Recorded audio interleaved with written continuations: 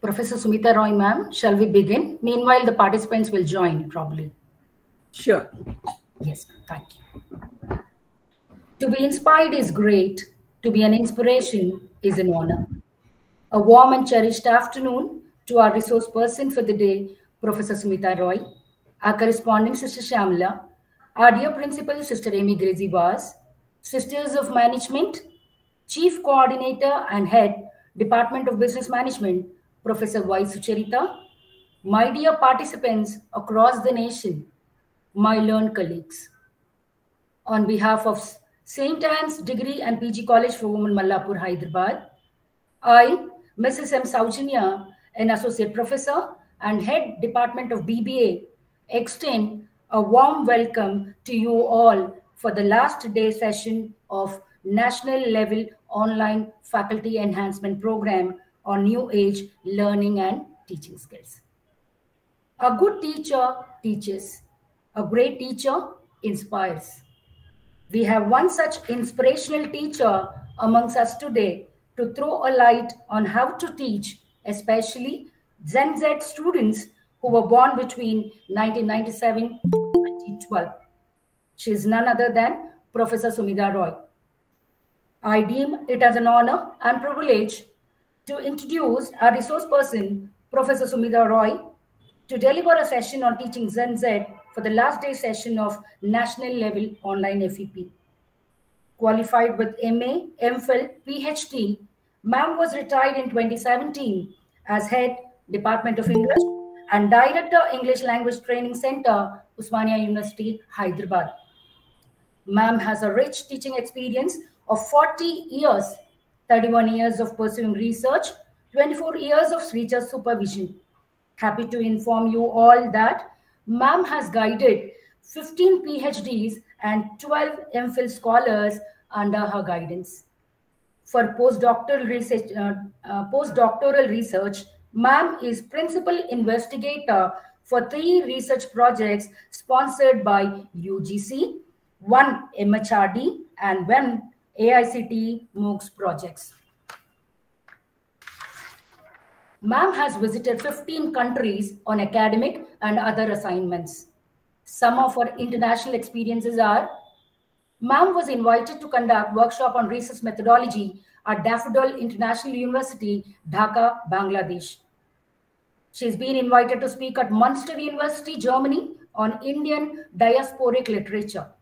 She's been invited to speak at Vedanta Center of St. Louis, USA on practical Vedanta in June 2015.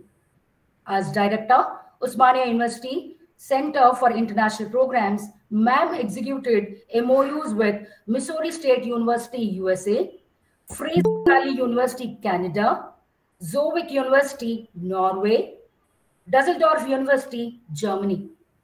In 2006, ma'am was conferred with Books on Books Award by the Federation of Indian Publishers, New Delhi, for publication entitled Never Say No to Life. The various positions held by ma'am are Head, Department of English, Osmania University, Director, English Language Training Center, Osmania University, Director, OU Canadian Studies Center, Chairperson, Board of Studies, Department of English, Osmania University, Academic Coordinator, Nizam Colleges, to name a few. The academic engagements of ma'am: she was principal investigator for Swayam MOOC course of MHRD entitled Modern British Literature in the year 2016-17. She has rendered YouTube videos of lectures at IIT Kanpur and Impact Foundation with viewership about 10 million.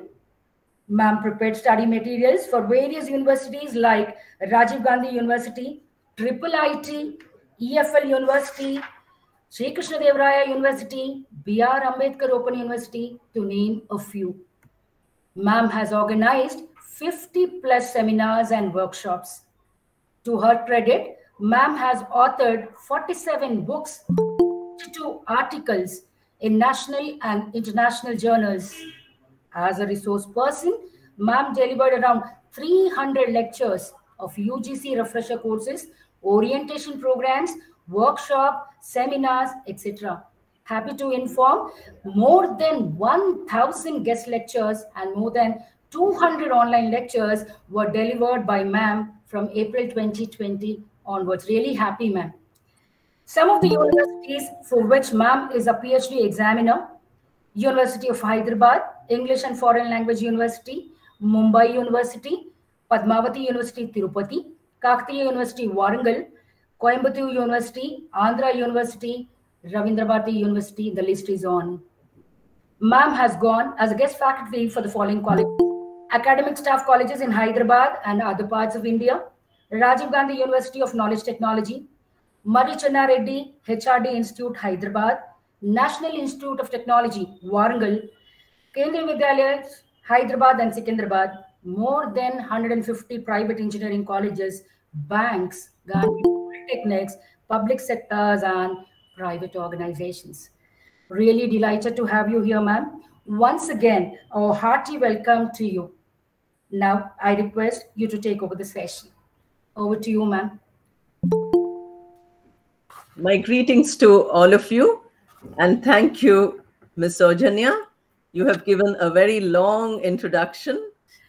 This is a prepared CV which I pass on. I expect you to read only 1 or 2 points, but you have read in great detail. Ma'am, your profile itself gives kind of the entire length I could able to see. Thank you so much. It's been an honor, ma'am. I'm very happy to be with all of you, because whenever I have the free time and I have the ability to meet all of you, it's wonderful to be with all young teachers who are doing a great job in, carrying forward this idea of teaching. Yes. Now, teaching itself is a fairly difficult term today, because more or less we expect, rather than teaching, only helping or facilitating. Today, the West is using these terms, but you can understand that almost 150 years before, such a term was used by Swami Vivekananda also, who said that we cannot help a child. We cannot teach a child. We can only help the child, because the learning is done by the child herself or himself.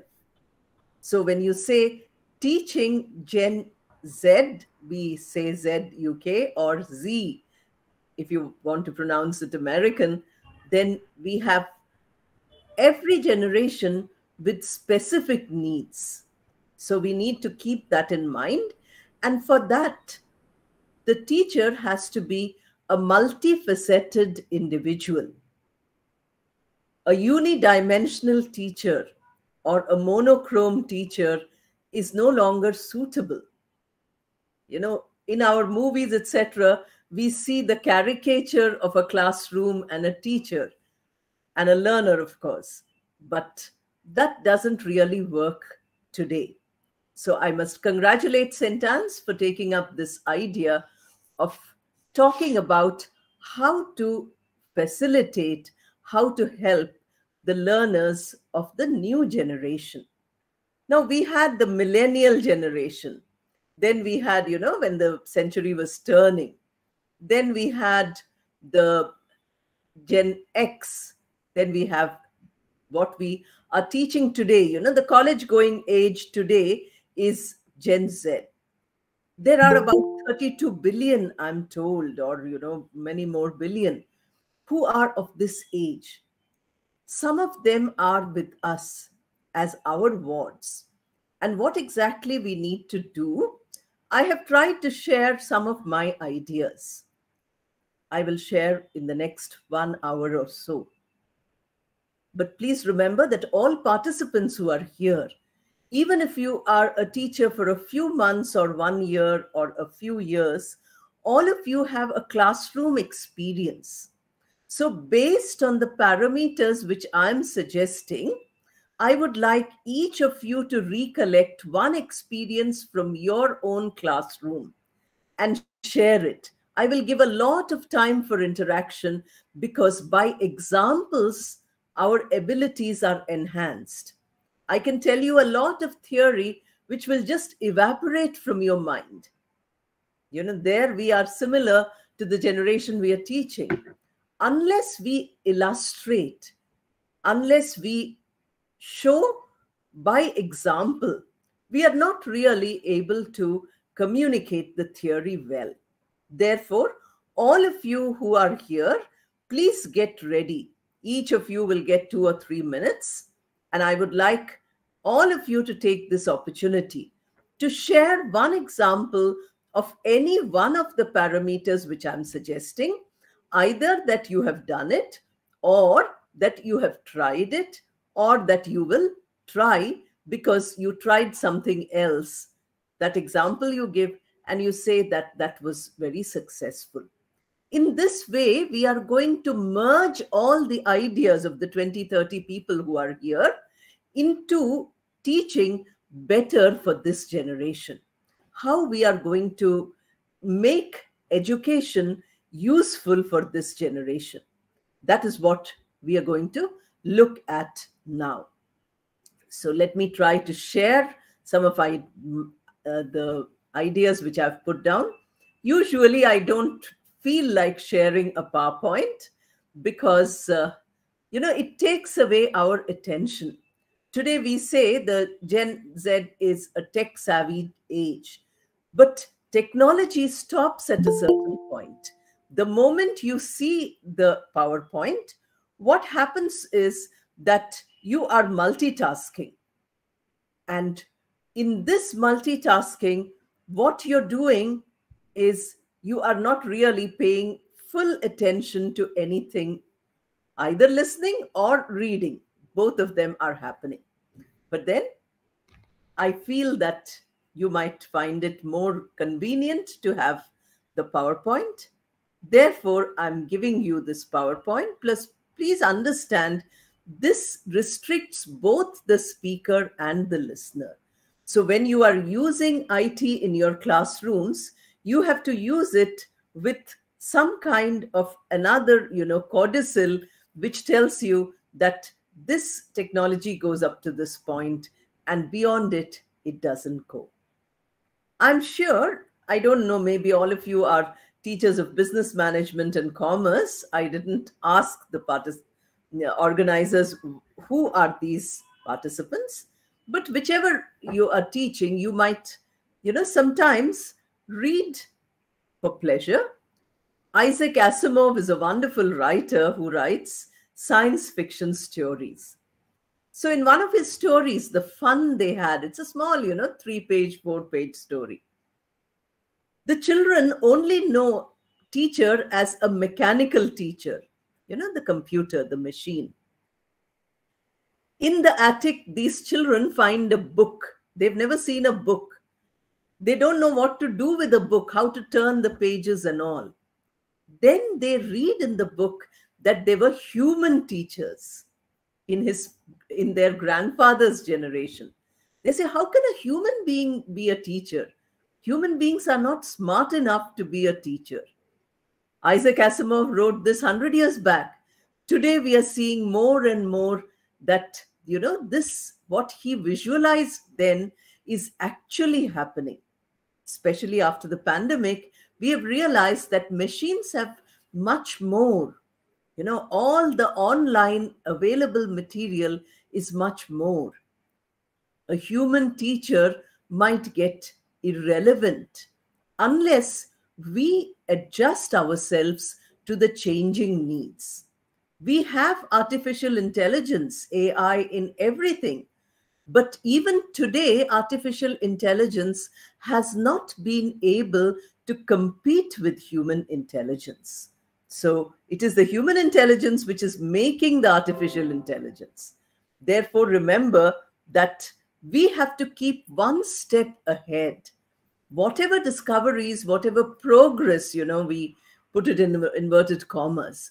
Sometimes progress is regressive. So we have to keep all this in mind.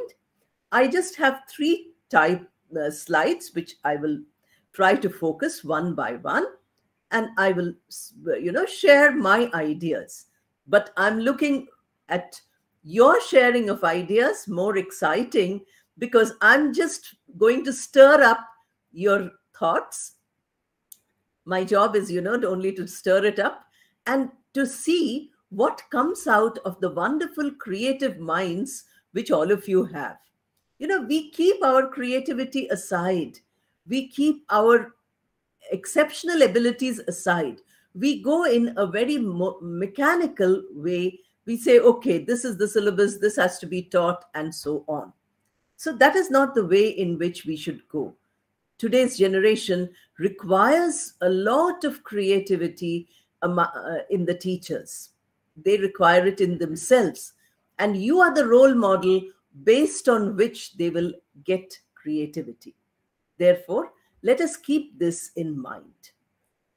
Why am I calling this pre-teaching? Pre-teaching because we require a kind of teaching learning environment which is conducive to the best of the teacher and the learner.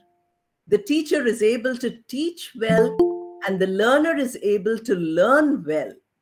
This idea is significant in this pre-teaching slide, which I'm focusing on at present. I hope audio and PowerPoint are all clear. At any point of time, if you run into problems, please let me know. Then I will try to, the organizers will try to do some troubleshooting. The first point is very significant. If we teach from our age, suppose I start talking to you from my age. I'm very old now.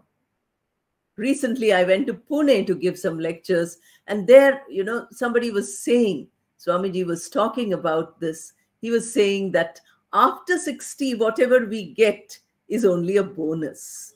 Now, you can imagine I'm 65, so this is only a bonus. But even today, if I go to teach school children who might be only, less than 16 years old, I must think like that 16-year-old.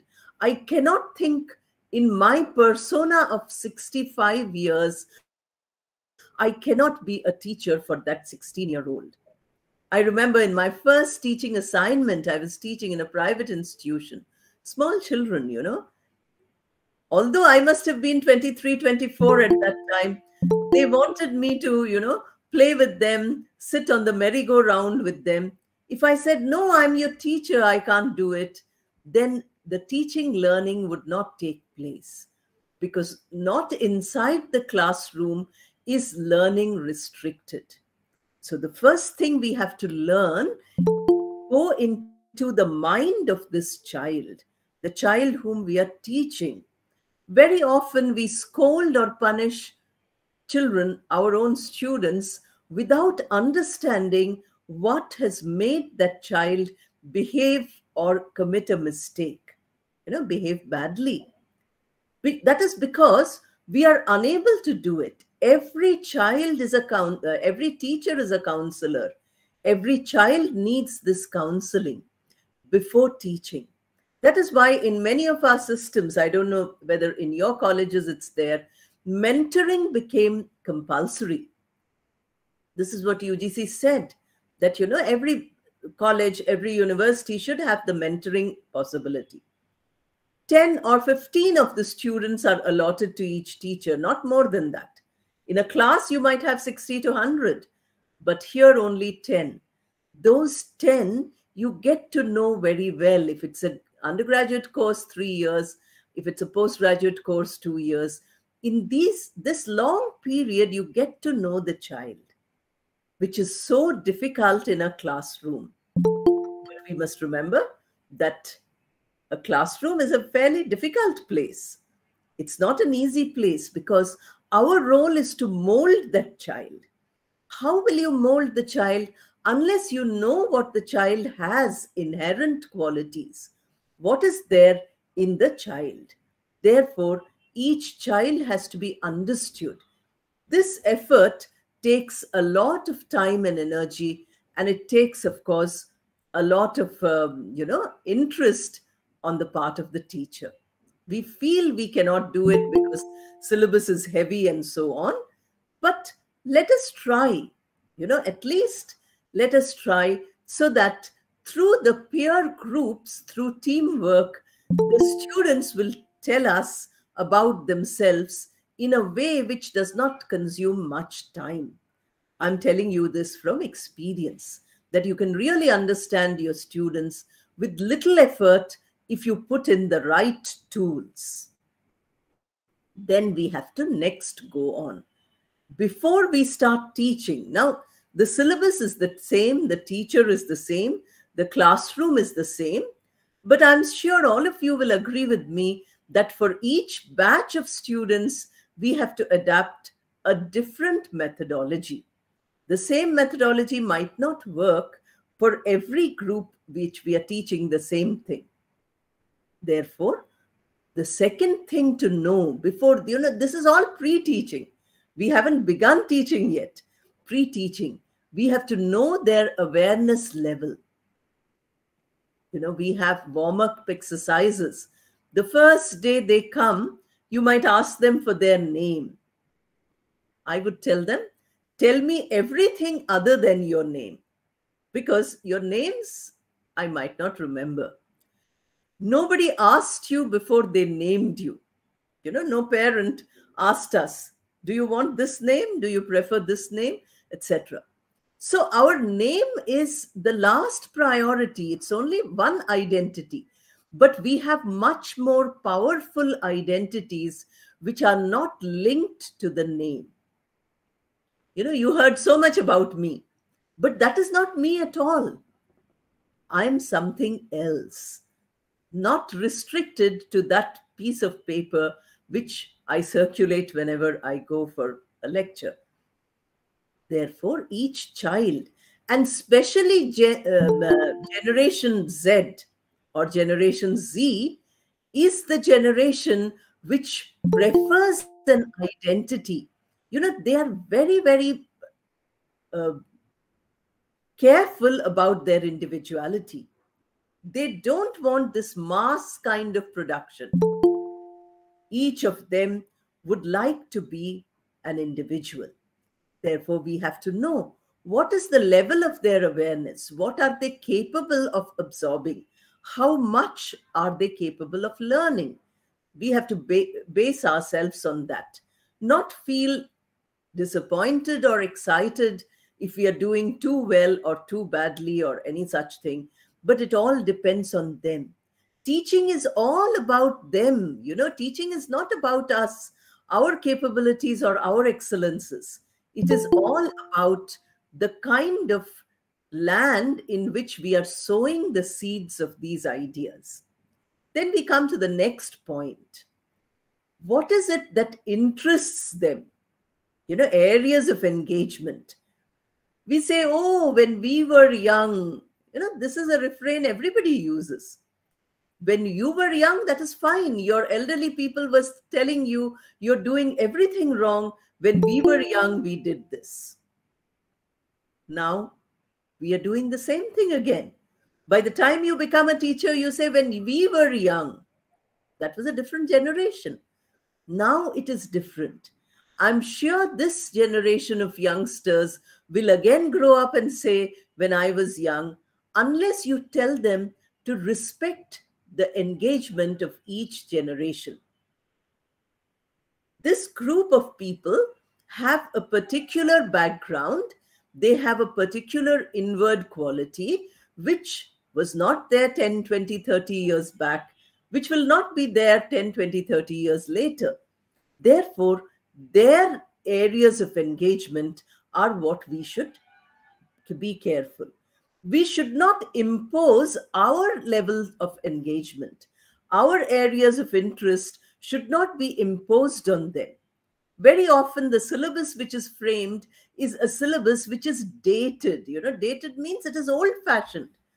The students don't need that kind of a syllabus because everything is now available. They don't really have to sit and learn that syllabus. They have to creatively implement it. Therefore, we need to know what is it that they are able to absorb awareness and engagement participate.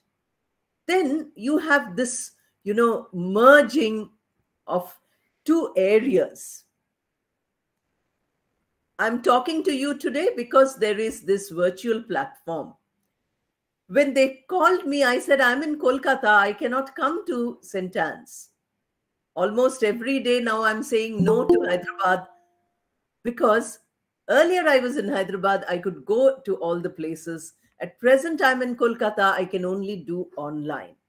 So whichever is online, I'm doing almost every day. Whichever they want physical, I'm saying no. So what have we done here? We have seen that the virtual reality is sometimes more real. But imagine if all of us were in the same room, all of us had eye contact. I didn't have to look at my camera. You didn't have to, look at your system in order to communicate. So that would be a different experience. Now, how comfortable is the youngster with this? Many people who come from a deprived background in India, even today, if your participants come from a background which is very deprived, then they are not very familiar with the virtual reality. For them, the actual reality is the physical reality. I've put actual into inverted commas because I want you to realize that, today we say post-truth generation. Of course, that will take me a long time to speak about. I won't mention. But then what is your truth is not exactly my truth. If somebody says that a person is telling lies, the other person says, no, that is not a lie. That is a truth which is slightly slanted. So somebody is saying it's a lie, somebody is saying it's a truth. So you have, two versions. Everything has more than one version. So when we talk about reality, we are talking now about a physical reality and a virtual reality. The people, who are affluent or who are capable of affording these technological devices are more comfortable with the virtual reality. For them, the virtual world is the real world. They seem to be forgetting this physical material world. So from the materialistic dimension, they are moving on to a dimension which is non-material. A simple example, when we were young, there was a black and white photograph. Today we don't have it. Then it became, colored photograph, then Polaroid. Today we have only, you just click and the photos are there in the virtual platform. You don't have to go to a studio to develop your photograph anymore. It comes to you ready-made. So this is a generation which is used to that kind of a ready-made thing. For them, this ordering and getting immediately, asking and getting fulfillment immediately is what is impacting their education. You ask them to wait for 6 months and then appear for an examination semester, or you ask them to wait for 3 years and then get a degree, is not really working for them at all. That is why we have options now. Even, NEP 2020, we have options of joining somewhere in the middle, leaving somewhere in the middle, so on. You will find in many universities all over the world that they do degrees which are totally divorced from each other. Somebody is studying mathematics and studying painting, simultaneously two subjects. Mathematics, something which is, totally, rational, and painting, something which is non-rational. You can't really rationalize art. Therefore, you have, it is not irrational. I'm not using the word irrational. You have these two versions which you need to talk about. Now, the classroom has to be pre-teaching. The classroom has to be more than what is there on Google or what is there available online. Not only Google, but YouTube also, and all kinds of others. I was told about another search engine which writes the answers and gives you. If you ask it, it writes. It's doing all rounds on WhatsApp. I'm sure most of you have seen. I've forgotten the name. If I get a minute, I'll just search and tell you that. But these are different things from what we need to do in the classroom. So the teacher in the classroom and the environment in the classroom should be prepared for this onslaught. We cannot repeat what is there on Google because they can read it as well as we can. Therefore, we have to know this. Then teachers' adaptability and teachers' participation. This is very important because when we are talking about the learner, the teacher is the role model for the learner. So if the teacher is capable of learning, we teach, in soft skills, we teach a skill called learning skill. So if the teacher is capable of learning, then the student learns automatically without having to force or to punish or to compel, without having to announce a test or an assignment. The student learns naturally. The student learns automatically. Because starting from birth, the newborn child is learning. The child doesn't go to any school till maybe 3-4 years old. But every minute of each day of the child's survival in those 3 years is a learning graph. We have to remember this. This learning cannot stop even when we are into a profession like teaching. Today, if I stop learning, then I'm as good as dead. In 2020, April, when, everybody was doing online, they said, "Madam, you have to do." I said, "I don't know." Then I could learn it from some young students, young boys. They came, and they said, step by step, you open, you do like this, and so on. From April 2022 to 2020 to today's 23, online has become a part of our life. Therefore, adaptability. Many of my colleagues, my age group, they said, we cannot do online, so don't call us online. And participation, when a student is able to do something, then you must be able to do that something equally well or better. We say younger generation is very tech savvy. I remember my professor saying, "I cannot use an ATM card. Can you go and get my pension for me?" So I would take the ATM card and go and get the pension. I said, "What happens if I steal your money and run away?" Only as a joke, of course. Therefore, we have to understand that for teaching this generation, for teaching anybody, in fact, we need adaptability, we need participation. Unless we can do this, unless we can introspect. This generation is highly introspective, we have to remember. So we need to introspect in order to be able to take them up. Now we move on to the next few points. Some strategies for structuring the teaching learning ecosystem. So first is we prepared the ground. Now we are seeing that everything is conducive to our learning. So what is it that we are teaching? The syllabus is what we are teaching, obviously, but the syllabus is not going to be very helpful for this generation especially, because all mechanical professions which are repetitive work of the same variety, are going to go absolutely out. They will not be able to put themselves in situations where they keep repeating. Earlier we had a teller in the bank. Today we don't need a teller. There's a machine which is counting your notes and telling you that there are 100 notes or 50 notes or whatever. There are machines for doing so many things which, our generation saw the happening.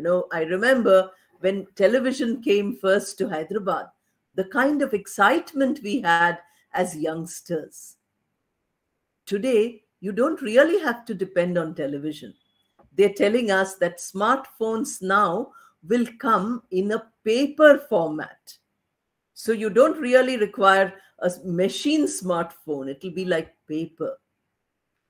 Yesterday, I visited some business and they were showing me how by just putting a business card next to the smartphone, not on the camera side, just touching it, all data can be transferred. This is the all new technology that is coming. So we have to, in this technological world, are we becoming machines or are we still human? This is the first thing that teaching this generation implies. So we have to give them a holistic development, of which a small percentage is the syllabus. Because when they go out, I must have studied so many things in school and college. Could I use it? You must have studied so many things in school and college. They have made your personality. They have made you capable of certain basic functions of survival, but they have not enhanced the quality of your life. Therefore, if we put ourselves into the shoes of this younger generation, the Z or the Z generation, then what do we find? We find that the first thing we have to do is needs analysis. Needs analysis is like a survey, You take some of these youngsters, frame a questionnaire, ask them to answer these questions orally or in writing, honestly and truthfully. Then you can understand what aspect of their lives requires more attention. So what are the needs they have? These have to be devised by individual teachers for different groups of students differently. It cannot be that one size fits all.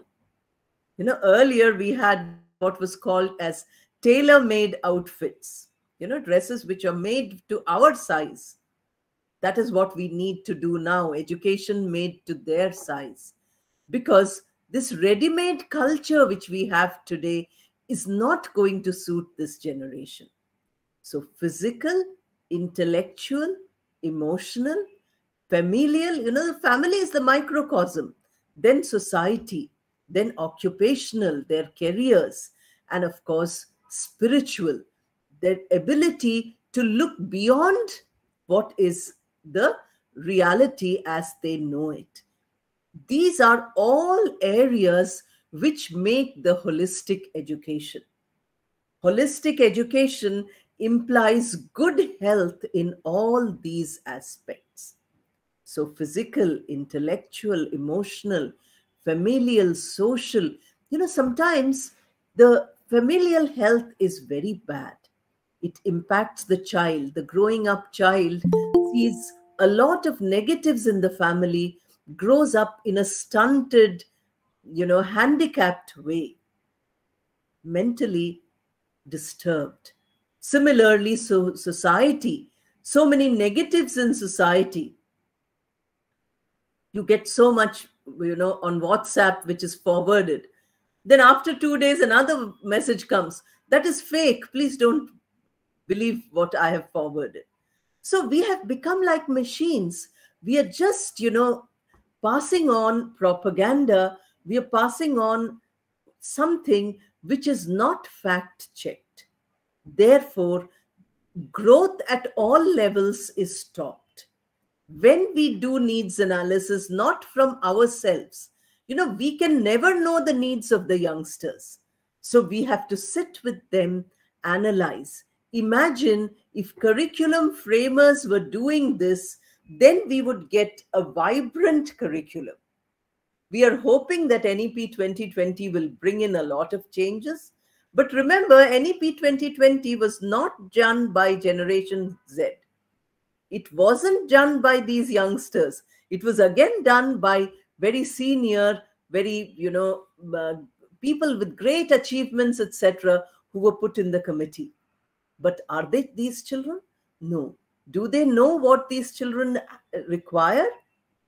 I don't know. You will implement it and you will know what changes are there. So this needs analysis, which I'm suggesting that each of us, that is, each teacher who is going to each of the classes, this we have to look at. We need to do it ourselves. It is not a very long process. It can be done in 10 minutes. If you have a good set of questions, you can finish it in 10 minutes, and then you can begin teaching, because you will know exactly on what to focus. Whatever is your syllabus, your focus can be changed, because nobody teaches a syllabus. I'm sure all teachers will agree with me that we all interpret a syllabus in a classroom. Each of us, suppose there are 5 teachers in your department, all of you are teaching the same topic with 5 different methodologies, 5 different styles. Therefore, we don't really teach the syllabus, we interpret the syllabus. Therefore, this interpretation is important for us. Once we have the needs analysis, then they will grow up into holistic, educated beings.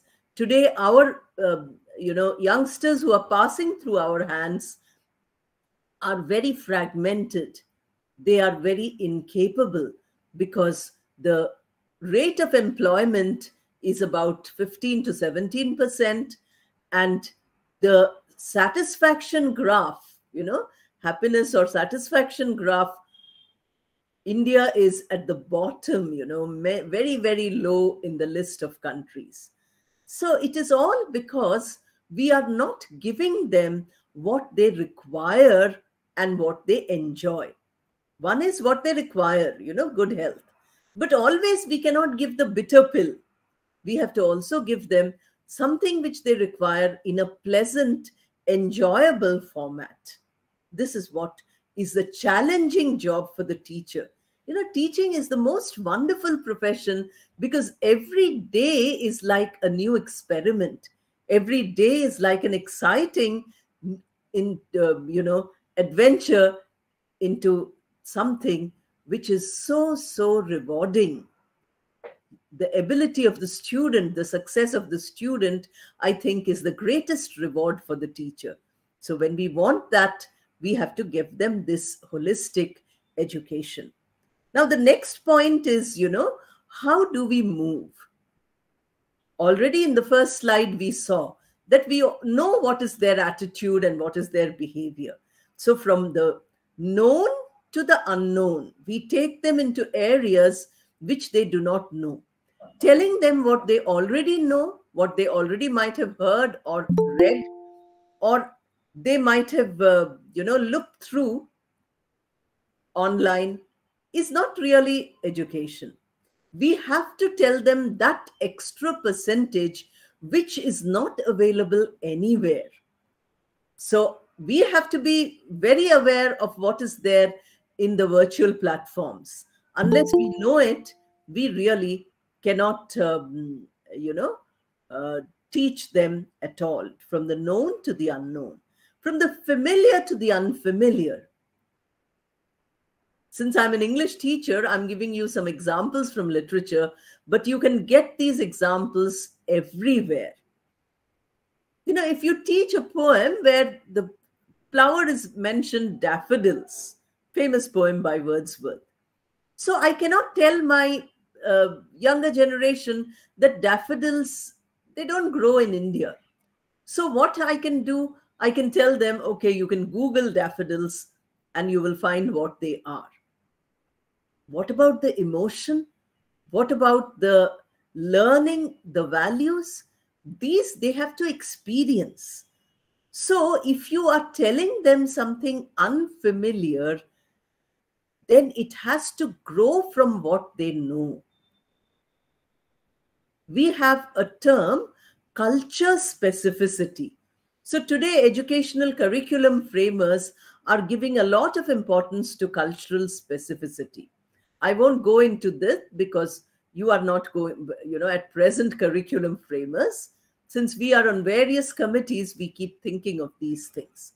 So what I'm trying to put to you is that if a child coming from a rural background knows only this much, then that familiar thing should be the leap into the unfamiliar. The child in the city knows that much more, and it has to go further. These problems are there everywhere. I remember in IIT Kanpur, the director was asking me that 50% students come from the city, from very rich, high society. 50% come from rural backgrounds, brilliant result, but no awareness. So how do we merge these two groups? They keep, getting disheartened. They keep comparing with each other and they get disheartened. This kind of a situation happens in all our classes. So we have to start with what is familiar. We can't go on to the unfamiliar completely. And there, the teacher's role, the individual teacher's role in an individual classroom is important. I'm not telling any of these points as general points. Please understand, these have to be tried out in your classroom before they are validated, before you can say, okay, this works. Without that, it is not possible for us to validate. Now, we have to remember that when we are talking in terms of what is known, what is familiar, how much is there awareness, etc., we are talking about human interaction. Teaching, learning is one of the greatest relationships which we have. I'm sure in our culture, we revere the teacher as God. We say Guru Brahma, Guru Vishnu, and so on. So what we are trying to do is to say that the profession of teaching is like creating a new human being. It is like molding. It is like, bringing up somebody. I would like the questions to remain till the end. Please put them in the chat box. I will not stop now and answer your questions, but I will certainly answer all your questions. Since the question is in the chat box, may I continue? Yes, ma'am. Please. So then we come to the next point, and that is the comfort level. All of us, including teachers and students and human beings, we all have comfort levels, whatever we can do very well. As a teacher who's done it for decades, my comfort level is teaching. Now, if you ask me to sit and listen, I might find it very difficult to listen to somebody else teaching or lecturing, because my comfort zone is teaching. Similarly, students have their own comfort zone. And we have to expand the comfort zone. We have to bring them out of that comfort zone, because that comfort zone is where they are inactive. They are not using their capabilities. The comfort zone is where we are living on whatever capabilities we already have. What is, we call as, a lot of past experience. That comfort zone is not a very good idea at all. It is deadening. Since we are in NEP, we are supposed to use a lot of Indian concepts. I'm using various Indian terms.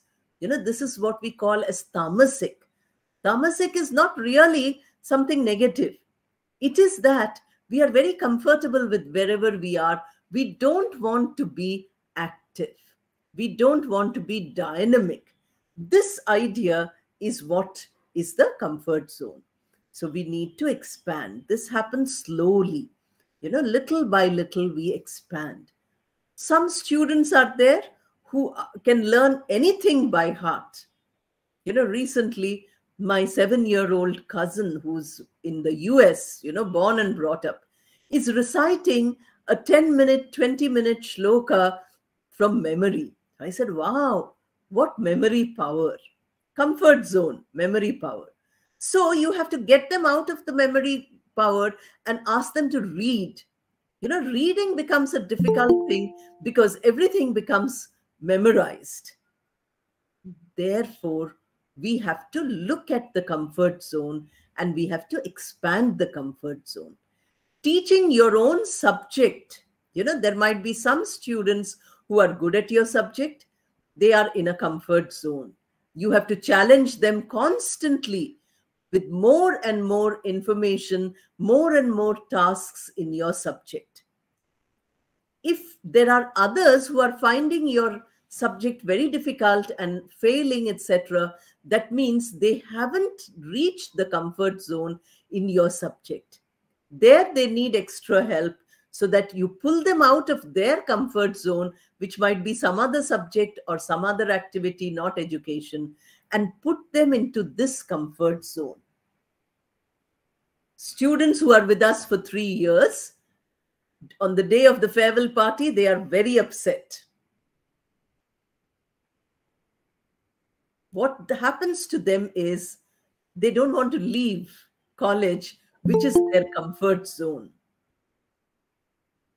They are comfortable here, where 3 years back they didn't want to come at all.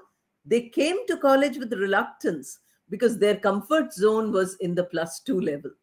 So you can imagine, by expanding our comfort zones, we are learning so much more. And this kind of learning is a powerful experience. Then we have generating interest in new experiences. Learning should be experiential. That I think in the next slide also I have put again. Experiential learning is the only learning which we should have. If it is only intellectual learning, then it does not stay for long. If you find your students working globally, you will hear one complaint from them that, our employers say that we are excellent in theory, but our practical knowledge is very bad. We are not able to do. We are able to say. We are able to understand. But saying and understanding is not so important as actively engaging. Therefore, experiential. How to make your subject experiential. That is what you have to do. Now, all these you have to apply to your own subjects. At the beginning itself, I told you that I'm going to expect a lot of input from you with real examples. If you were a group of only English teachers, I could have shared with one example for each with you. But if you are commerce, management, or, accountancy, finance, etc., I don't know those subjects. For me, they are unfamiliar. Therefore, I have to depend on you to substantiate, to illustrate whatever I am telling you. I'm telling you my point of view, but my point of view need not be your point of view. You might have an experience in the classroom which is different from what I'm telling you. Therefore, you need to share these. I have finished, of course, close to 1 hour, but I'll take a little more time. And whatever time remains, I can go on talking for 2, 3, 4 hours. We are teachers, after all. We love speaking. But my speaking is deadening for, your teaching experience. Just listening to me is not going to help you. Thinking about what I have said, trying to recollect a real classroom experience is going to be much more valuable. That 2 minutes sharing is going to be equal to this 1 hour listening. 1 hour, whatever I've said, and 2 minutes, whatever you've thought up, are equal in the balance. So you can imagine that is what is called interactive or experiential, or, the center has altered, not like this. In fact, whenever I go for, these faculty training programs, I'm telling all the organizers that give, if the participants are 20, 40, 60, however many there are, give the speaker only about half an hour or 45 minutes and give about 2-3 hours for the participants, so that the participants can air their experiences 50 of you giving 50 examples would be much more enriching than one person giving examples. I'm sure you can understand. And since we live in a democracy, we know the power of the multitude. We don't live in an autocracy. Therefore, each of you, please start thinking. This is the last of the slides I'm showing you. And now I have come to the crux of the topic, how to teach them. In what manner should we go? But I'm not calling it teaching because, I'm calling it learning. When we teach them, we learn a lot. When we teach them, we assume they also learn a lot. This is important. Now, earlier, it was always teacher-centric classroom. The teacher would come. I remember in my college days, teachers coming, sitting with their eyes closed in the classroom and teaching for the full hour with eyes closed. We were very mischievous, of course, and we used to do all kinds of mischief. That lecture method is no longer applicable. If you give a small explanation, your student will say, oh, I know already all this. There are wonderful lecture videos on YouTube exactly on this subject. So learner-centric. Each of you, I'm sure from different colleges all over India, I don't know the participant profile today, but I'm assuming since it's online, you're from different parts of the country. Each of you can prepare. If you are good at your subject, if you're good at facing the camera, you can prepare your own lecture series and put it up on the YouTube. Not only your students of your college, but students all over the world will benefit. So if the student is already getting the lecture which you are giving on YouTube, either by you or by some other teacher, very well explained, with all kinds of supports and props, all kinds of ICT enabled documents, we don't really require the lecture method. So teacher-centric goes completely. Now learner-centric. What would learner-centric mean? Learner-centric would mean that we have to give more time and more participation, more abilities to interact to the student than doing it ourselves. For instance, you want to do a lesson today. So you tell them, this is the lesson. This is in brief a summary of what it is. Now, dividing the class into groups, tell them that group 1 does this part of it, group 2 does this part of it, group 3 does this part of it, and you come to class tomorrow. They all work hard, in teams they work. They have to come and make the presentation of the syllabus of that topic in your syllabus from their point of view. Once the entire presentation of all the groups is finished, you supplement whatever they have missed out. You add what they could not find anywhere. You tell them where they can get more information. You give them a study list. So your job is not necessarily to, just by rote tell them what is that topic and how they should write it in the exam. Your idea and your job is to bring out what they understood from within their learning rather than telling them. That is the parrot kind of thing. This idea is not something which we have now. So learner-centric does not mean that we are keeping learner in focus. We are giving the stage to the learner in the classroom. Here you can use another, strategy that is called team teaching. So you have two students who are, always inattentive in the class because whatever you're telling them, they already know and so on. So you form a team with them. You say, I as a teacher and all of you as students, 2 or 3 of you, let us sit here. Let us have a panel discussion on the topic which we are going to, learn today. And each of the students in the class can join the panel if you want. So what are we doing?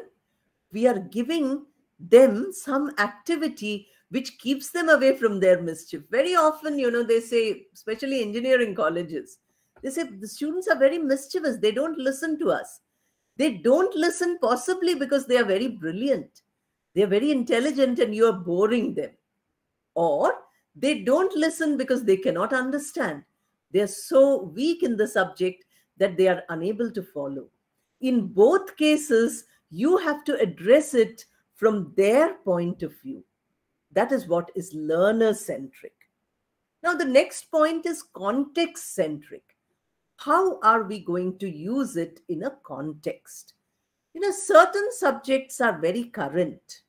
I remember when e-commerce was introduced in Osmania University, nobody knew what is e-commerce. Why are they introducing e-commerce? This may be, 30 years back. Today, we hardly go to a shop. It is all Amazon. We keep ordering. It's all Flipkart or Blinkit. We have these apps through which we are shopping. So you can imagine e-commerce. The student was equipped with e-commerce at that point of time, which is futuristic. So a context-centric education would mean that you are aware of the global trends, you are aware of the future possibilities, and you are preparing this child for the future possibilities within the narrow limit of your syllabus. The syllabus is limited, but each of us can expand that syllabus because we have to have our awareness, we have to have that passion which will make us feel better. When I started my research on soft skills, people all laughed at me. They said, "What are you doing? What soft skills? There's nothing like soft skills." Today, everybody is teaching soft skills. I did this maybe 20, 30 years back. UGC gave a lot of money for this. I related it to the teaching of English, to the teaching of, Indian philosophic prose in English. All these parameters, because I did not know that it would become so popular so soon. So you can imagine this kind of passion, this kind of a research orientation we have to put into the student. I remember when I was director of the International Program Center in Osmania University, we got a grant from the USA. They said, whoever's, undergraduate level, first year undergraduate or second year undergraduate student can do research, you give them this grant as a summer grant. I searched all over India where in political science department, research is being done at the undergraduate level. I found nothing. We have great colleges all over India, in big cities, in small places, in big universities. I could not find 2 students to whom I could give that, grant. The grant was there with me for a long time. After a couple of years of, training them, then we could get 2 girls. So you can imagine, we are not giving them this research orientation. This is the context-centric point which we require. Think for yourself. What is research? Research is generating new ideas from on the basis of old ideas.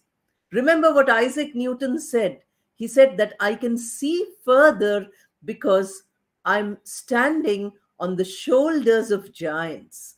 Metaphorically, all scientists are giants. He's standing on their shoulder. That means earlier knowledge, he's building on that knowledge. That is the context-centric area which we have to introduce to this generation. Then we have the games. Every subject now, every topic, every syllabus, every discipline can have games. And if you have interdisciplinary research and interdisciplinary games, that is wonderful.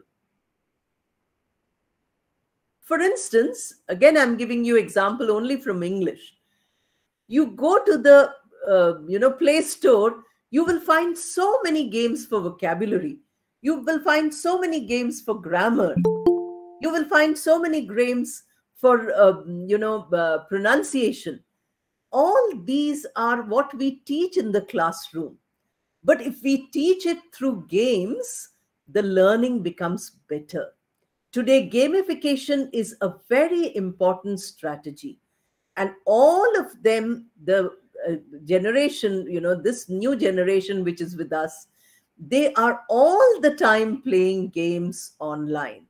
You will find they're sitting with their own tablets. They're either playing games or they are chatting or they are, TikTok or Instagram or any of those things. So gamification and tech support. This tech support in our learning is very important. Instead of doing it ourselves, we can ask them to do it. Again, I'm giving you an example from myself. I hope it is encouraging all of you to share your examples, your experiences. While teaching, MA students usually go for teaching jobs. So while teaching how to teach a poem or how to teach prose or how to teach language, I would constantly tell them to make use of their smartphones. I said, there is no rule here saying you can't use smartphone. In the class, you use the smartphone. Let us see if you can find anything which is tech-supported learning for your topic. Then I told them to prepare games to test each other. So each group would make a game to test the knowledge of the other parts of the class. Then I told them to teach the students of other subjects. This is MA English I was teaching. In Arts College, Osmania University, you have so many subjects.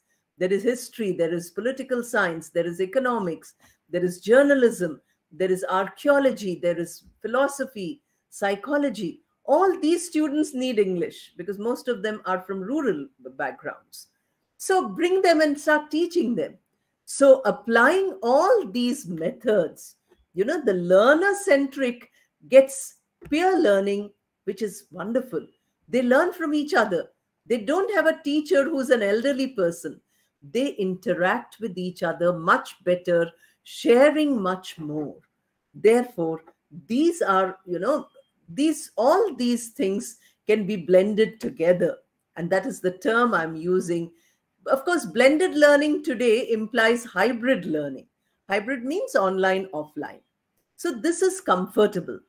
Many people feel that, online was terrible. Nobody learned anything.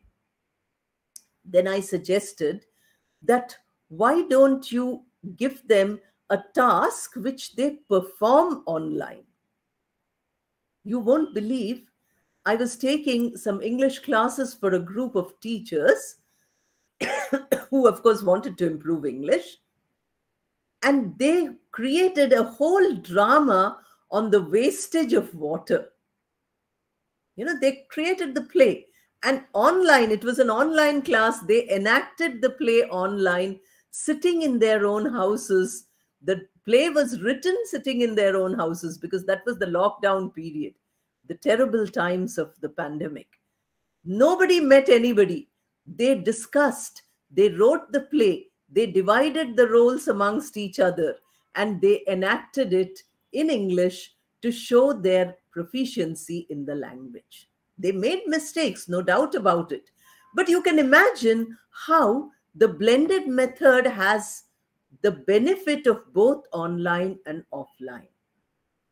Blended method gives us the ability to get global audiences, to get global experts.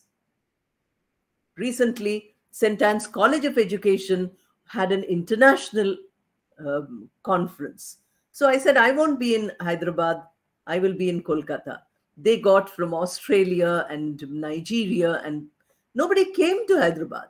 They all did it online. So this blended method of teaching would help you to get experts in the field into your classroom. Not only playing a video, but playing a live lecture, or a live question answer session with some expert who is known to you but who is not in your city, who's not in your college. Blended learning has great advantages. You are speaking to them in a physical classroom. You are getting your colleague to talk to them in the online mode. They get two perspectives. They compare it, they research it, and they make their own perspective. You are making them think, and therefore that is wonderful. Then we have the flipped classroom. The flipped classroom has become a very popular concept today. That, what I told you in learner-centric is similar to what flipped classroom is. They do all the studies at home and they do the work in the class. Usually we used to teach and ask them to do homework, assignment at home. But now the assignment is done in the class and the learning is happening at home. So you say, okay, I have recorded this lecture for you. I'm giving it to you on WhatsApp. Please listen. I have given you the assignment. You please read up and come. Now, if you want to read it up at home, you will have to come here and you will have to work it out. Question is also there, lesson is also there, everything is there with you. You do the reading at home. This becomes the flipped classroom. That is, they expect you only to teach here and do all the work at home, assignment, not necessary. You make them do the work. Assignment can be an open book assignment in the classroom. It need not be a learn by heart rote assignment. The open book is much tougher because open book can also be using the smartphone. Everything is available on Google.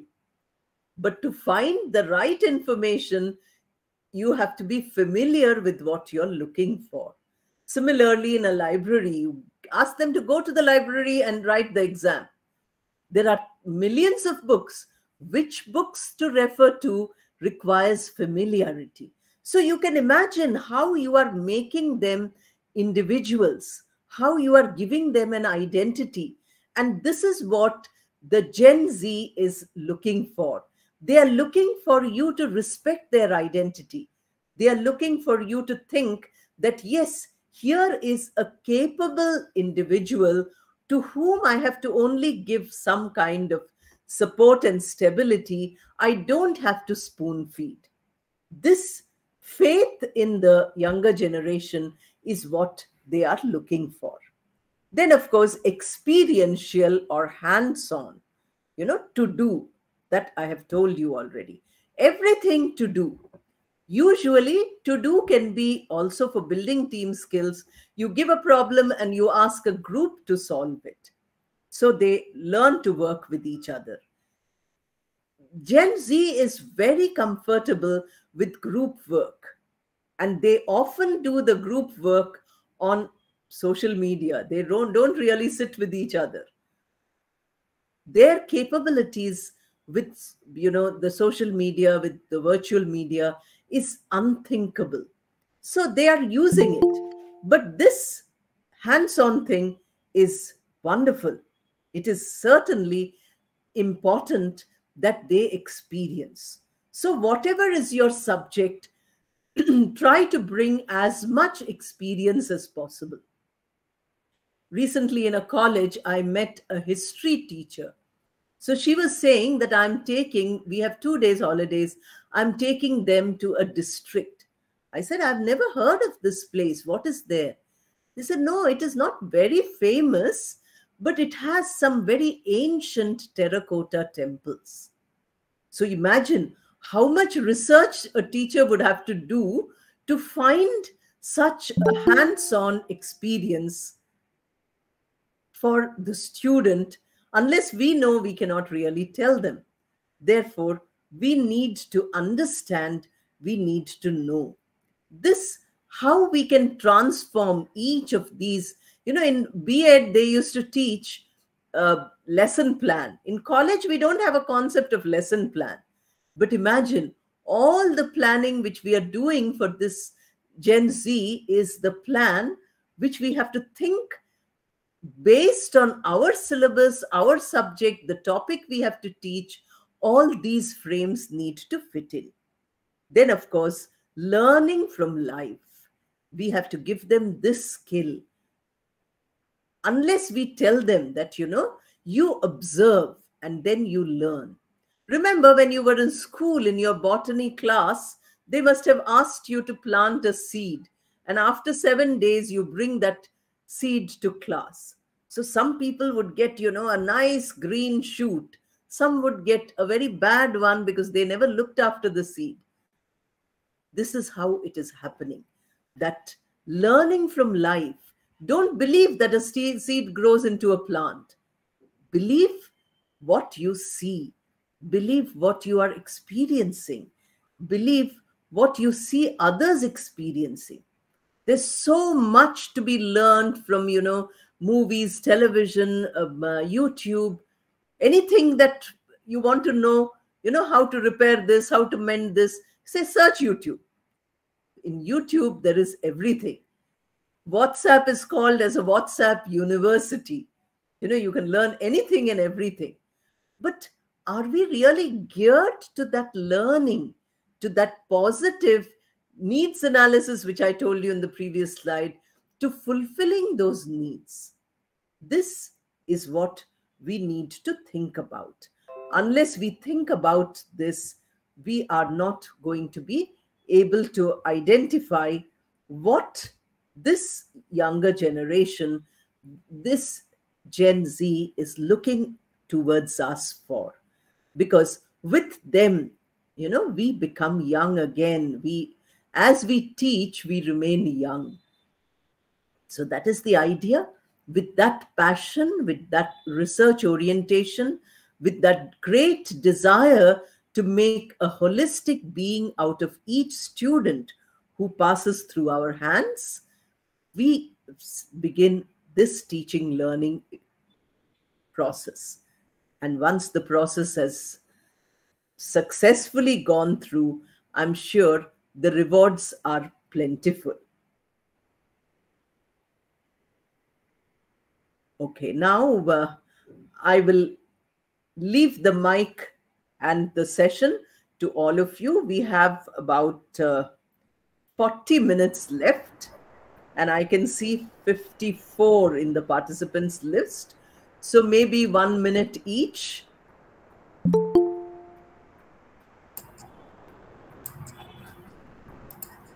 Okay, one person has a question. Let me just talk about it. Needs of students are different. How a teacher can satisfy everyone.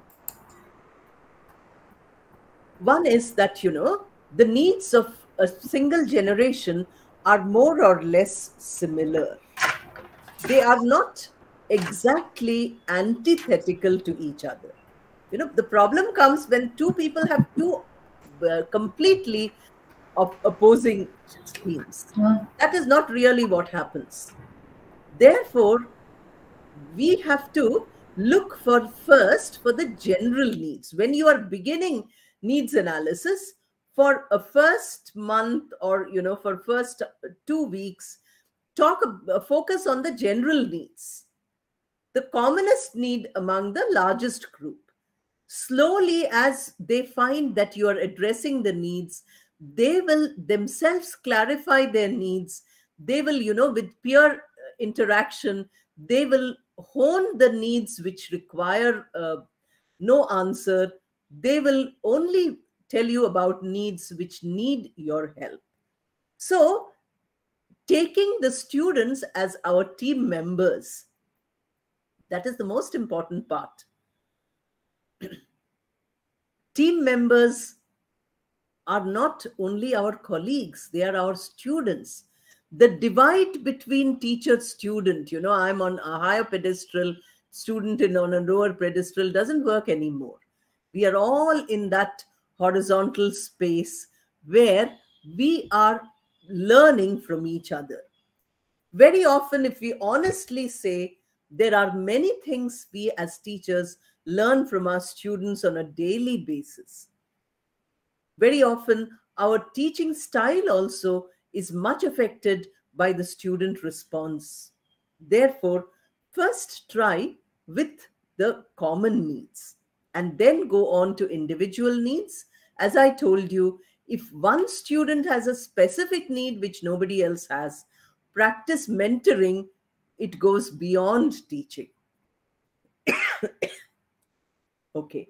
Now somebody says that certificate should be given. That, of course, they will give. So I have nothing to do. Now, if you have said thank you, I'm very happy. That is fine. But I'm looking for a lot of participation from all of you. Either you can raise your hand or the organizers will, unmute you. Or if you put the share what you want to share in the chat box, I can read it out. Ma'am, happy to have one session from you. I have one question. You have already addressed, I feel, but you were just telling about we work as a college under Osmania University affiliated. We have our deadlines of completing our syllabus. Though they say 4 months as a semester, we hardly get 75 days to complete 5 units as a subject. They don't decrease a subject added. I teach IT and HR subjects. A practical is also been added. It's really a tough time to fit the entire syllabus in that 75 days. And we don't leave any stone unturned also, because they may think that we left any topic. So how do we actually deal it? The problem is that we are trying to explain to the students every aspect of the syllabus without considering whether they know this already or not. If they do not know, before you start a topic, you ask them to read up whatever is available on that subject. You can tell them the sources from which they can read up. Then you will have a lot of time and a lot of participation by your students. We don't do that. In a traditional classroom, any college of Osmania University, any of the affiliated colleges, and maybe other colleges all over the country, we are constantly thinking that finishing the syllabus is the teacher's job. But that is not the teacher's job at all. Finishing the syllabus is the job of the teacher and the student combined. Therefore, we have to remember that the student has to be involved in this finishing the syllabus. And finishing it, as you said, every aspect of it. So why are you taking the responsibility alone when you have such a group of bright, intelligent students and such a plethora of material available online? Have you tried, all of you, or even one or two of you who have asked, have you tried involving your student in the process of lecture delivery? Not telling them everything that is there to be told, but expecting them to tell and supplementing. You try it, you will find that in those 4 months or 75 classes, you will get much more, learning than you will get if you finish the syllabus. Finish means cut off the syllabus. Yes, that is what we are doing. Most of us are doing it in such a way that the student says, oh, college life was so boring. This should not happen, because we are not challenging their intellect. We are not challenging their capabilities. We are saying, oh, it's a large class. So what if it's a large class? If you have 75 classes, 75 hours of teaching, then you divide the class into 5 groups. Suppose you have 50 students, that is 10 students. If you have 100 students, that is 20 students. Divide them into groups. And in these 75 classes, if you're going to do 5 topics or 10 topics, divide the topics among the groups on day 1 of your syllabus. The starting day you say that this is the mode of teaching which we have here.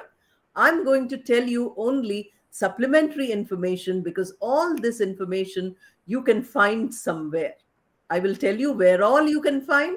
If you want, I can share the links of the articles and the videos with you. You will see it in your free time. And as a group, you will make a presentation. So the topic which you're going to start tomorrow, you have told them today. Tomorrow, it begins with the presentation. Suppose you're teaching 10 topics, then you have 7 classes for each topic. You have given, of these 7 classes, if you give them 2 or 3 classes, or if you give them half a class and take the other half yourself, you will find that the syllabus is covered from all aspects. All things which you might not have mentioned are also finding mention, because there are 10 different minds thinking on that, reading up on that, and doing a little bit of research and experimentation on that and speaking. This is what learner-centric education is. We are trying learner-centric education for many, many years, not only Gen Z, but many others also. But that has not taken hold. It has absolutely not taken hold. Therefore, you can, certainly do this to them. Give them the resources. Give them everything. Let them read up. They will not be able to read and understand everything. So there'll be lots of gaps in what they say. Those gaps you fill in by giving them extra information which they did not give. These days, recording is at our fingertips, A student can pick up the smartphone and start recording in the class. Let them record what you have said, what they have said. Let them put it together and see how much learning has taken place. What you required 7 hours, I'm sure you can finish in 5 hours. It is a very dynamic and very participatory. Nobody's sitting in the classroom like that. That traditional classroom with the teacher sitting on one side and the students sitting on the other side. Galleries in arts college, galleries, and the teacher's podium slightly higher. Those things don't work anymore. We need to move around. We need to create a system where excessive discipline is actually indiscipline. Earlier we used to say discipline means they should sit quietly and listen to us. Our teachers would say, look at me also. Now it is not like that anymore. Now their attention span is very less. Their ability to, distinguish this vertical hierarchy is zero. They don't have these skills. Why are we expecting them to have something which they don't have? But they have very active minds. Because the mind is so active, it is involved in so many different multitasking. Can we as teachers bring the focus of the mind into the classroom? This is our challenge. And give them more and more work to do so that they don't have time to breathe at all. This should be your assignment pattern, not finishing the lecture and giving them one question saying, this is your assignment. No, that is not what I'm talking about at all. I'm saying that even before the lesson begins, I'm taking some MA classes for Sathya Sai University online. So before I start a text, I tell them, tomorrow I'm going to start a text. You please read once and you tell me, what is the text mean to you? How much have you understood of the text before I give my ideas and your ideas get wiped out, they get oppressed. So don't allow my mind to suppress your mind. Your mind is equally intelligent. If I tell you about a topic of my syllabus, then you start thinking like me. We don't want clones, we want individuals. These youngsters are individuals. So why are we cloning them in our own intellectual pattern? Give them that much freedom. If you try it, at least out of 10 topics, you try it for 1 or 2 topics on an experimental basis, and then take the feedback of the students saying, which one did you enjoy more? Did you enjoy my lecturing, or did you enjoy your participative learning? I'm sure the answer is obvious. Thank you, ma'am. Good afternoon, ma'am. This is Dr. Sucharita from St. Anne's. Okay. Ma'am, in the context of the syllabus-centric teaching, ma'am, don't you feel that the method of evaluation has to change if we have to implement all these new strategies? See, we have no control over evaluation, and we should not tell the learner that their goal is only to get an A grade or an O grade. That is not the goal. The goal is, have they learned? That is the goal. A student who has just got, a B or a C will sometimes have a better career graph than a student who is O or A or A plus. This I'm sure you have seen yourself. So the goal itself has to be rethought.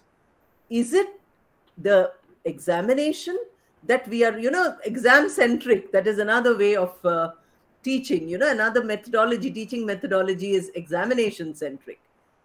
Now, if it is examination centric, what happens is, they, at the end of the semester, they, write everything in the answer sheet. Next semester, you start by asking them a couple of questions. They say, I don't remember. That was last semester. I have forgotten. So it is like, learning today, forgetting tomorrow. That is not the kind of teaching which helps them. In life, we have to learn some things which are going to keep, which are going to be with us forever.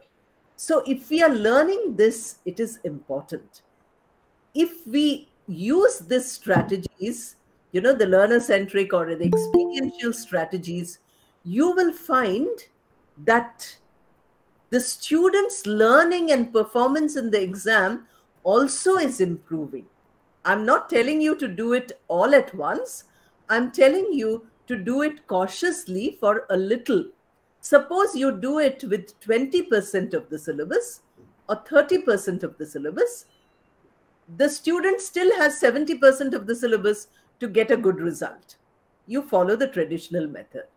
Then you evaluate whether your 30% or 20%, which you did experimental, which you did learner-centric, has got a better result or has got an equal result. Okay, not better, but equal. We have to also change the comfort zone of the student, which says that whatever ma'am says, whatever she says is important, I will write in the exam. Then I need not think about it. If you ask them, how did you do the exam? It says, I don't know. The examiner will tell me how I did. These are all deadening strategies. This is what makes the student unemployable. Today, not unemployability, which is a great problem in India, but underemployability. People are highly qualified.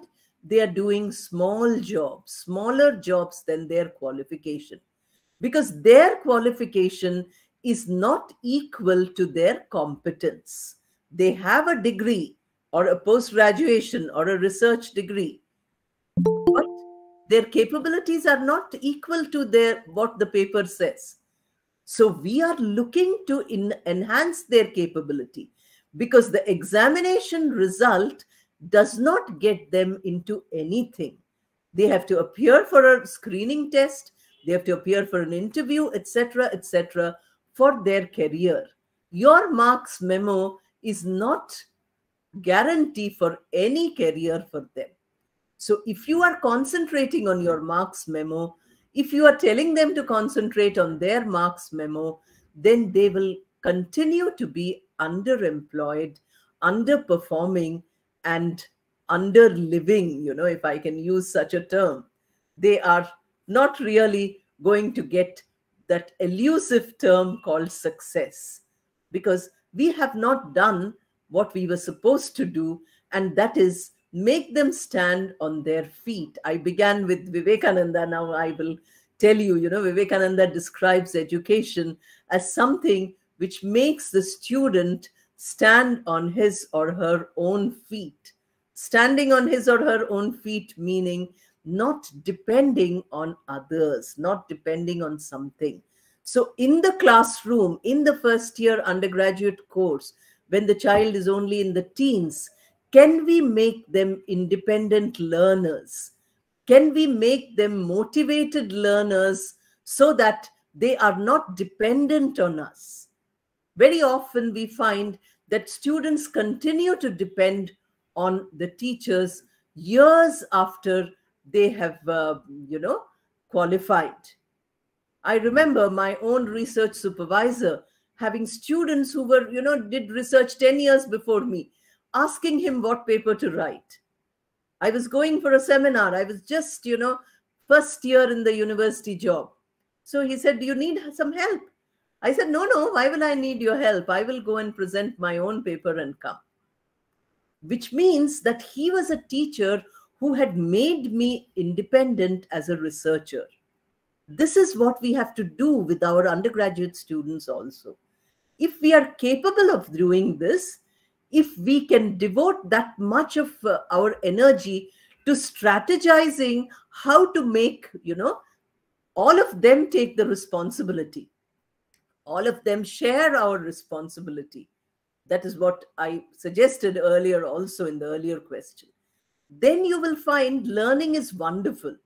Slowly from 20%, you can go on to 40%, then you can go on to 50%. This will take a few years. Whatever I have suggested will not happen in one day. Of course, I'm doing all the talking. Time is getting over. I haven't heard many of your other voices, your wonderful ideas. I would be very happy to hear all of you.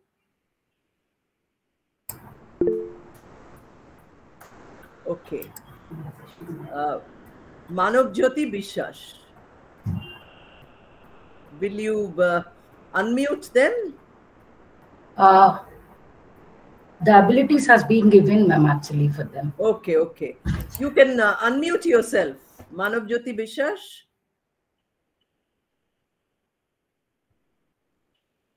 Please turn on your mic. Ma'am, sorry. We are just trying to give it, ma'am.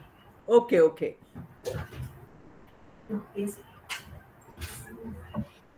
Good afternoon, ma'am. Ma'am, we gave the ability. Good afternoon.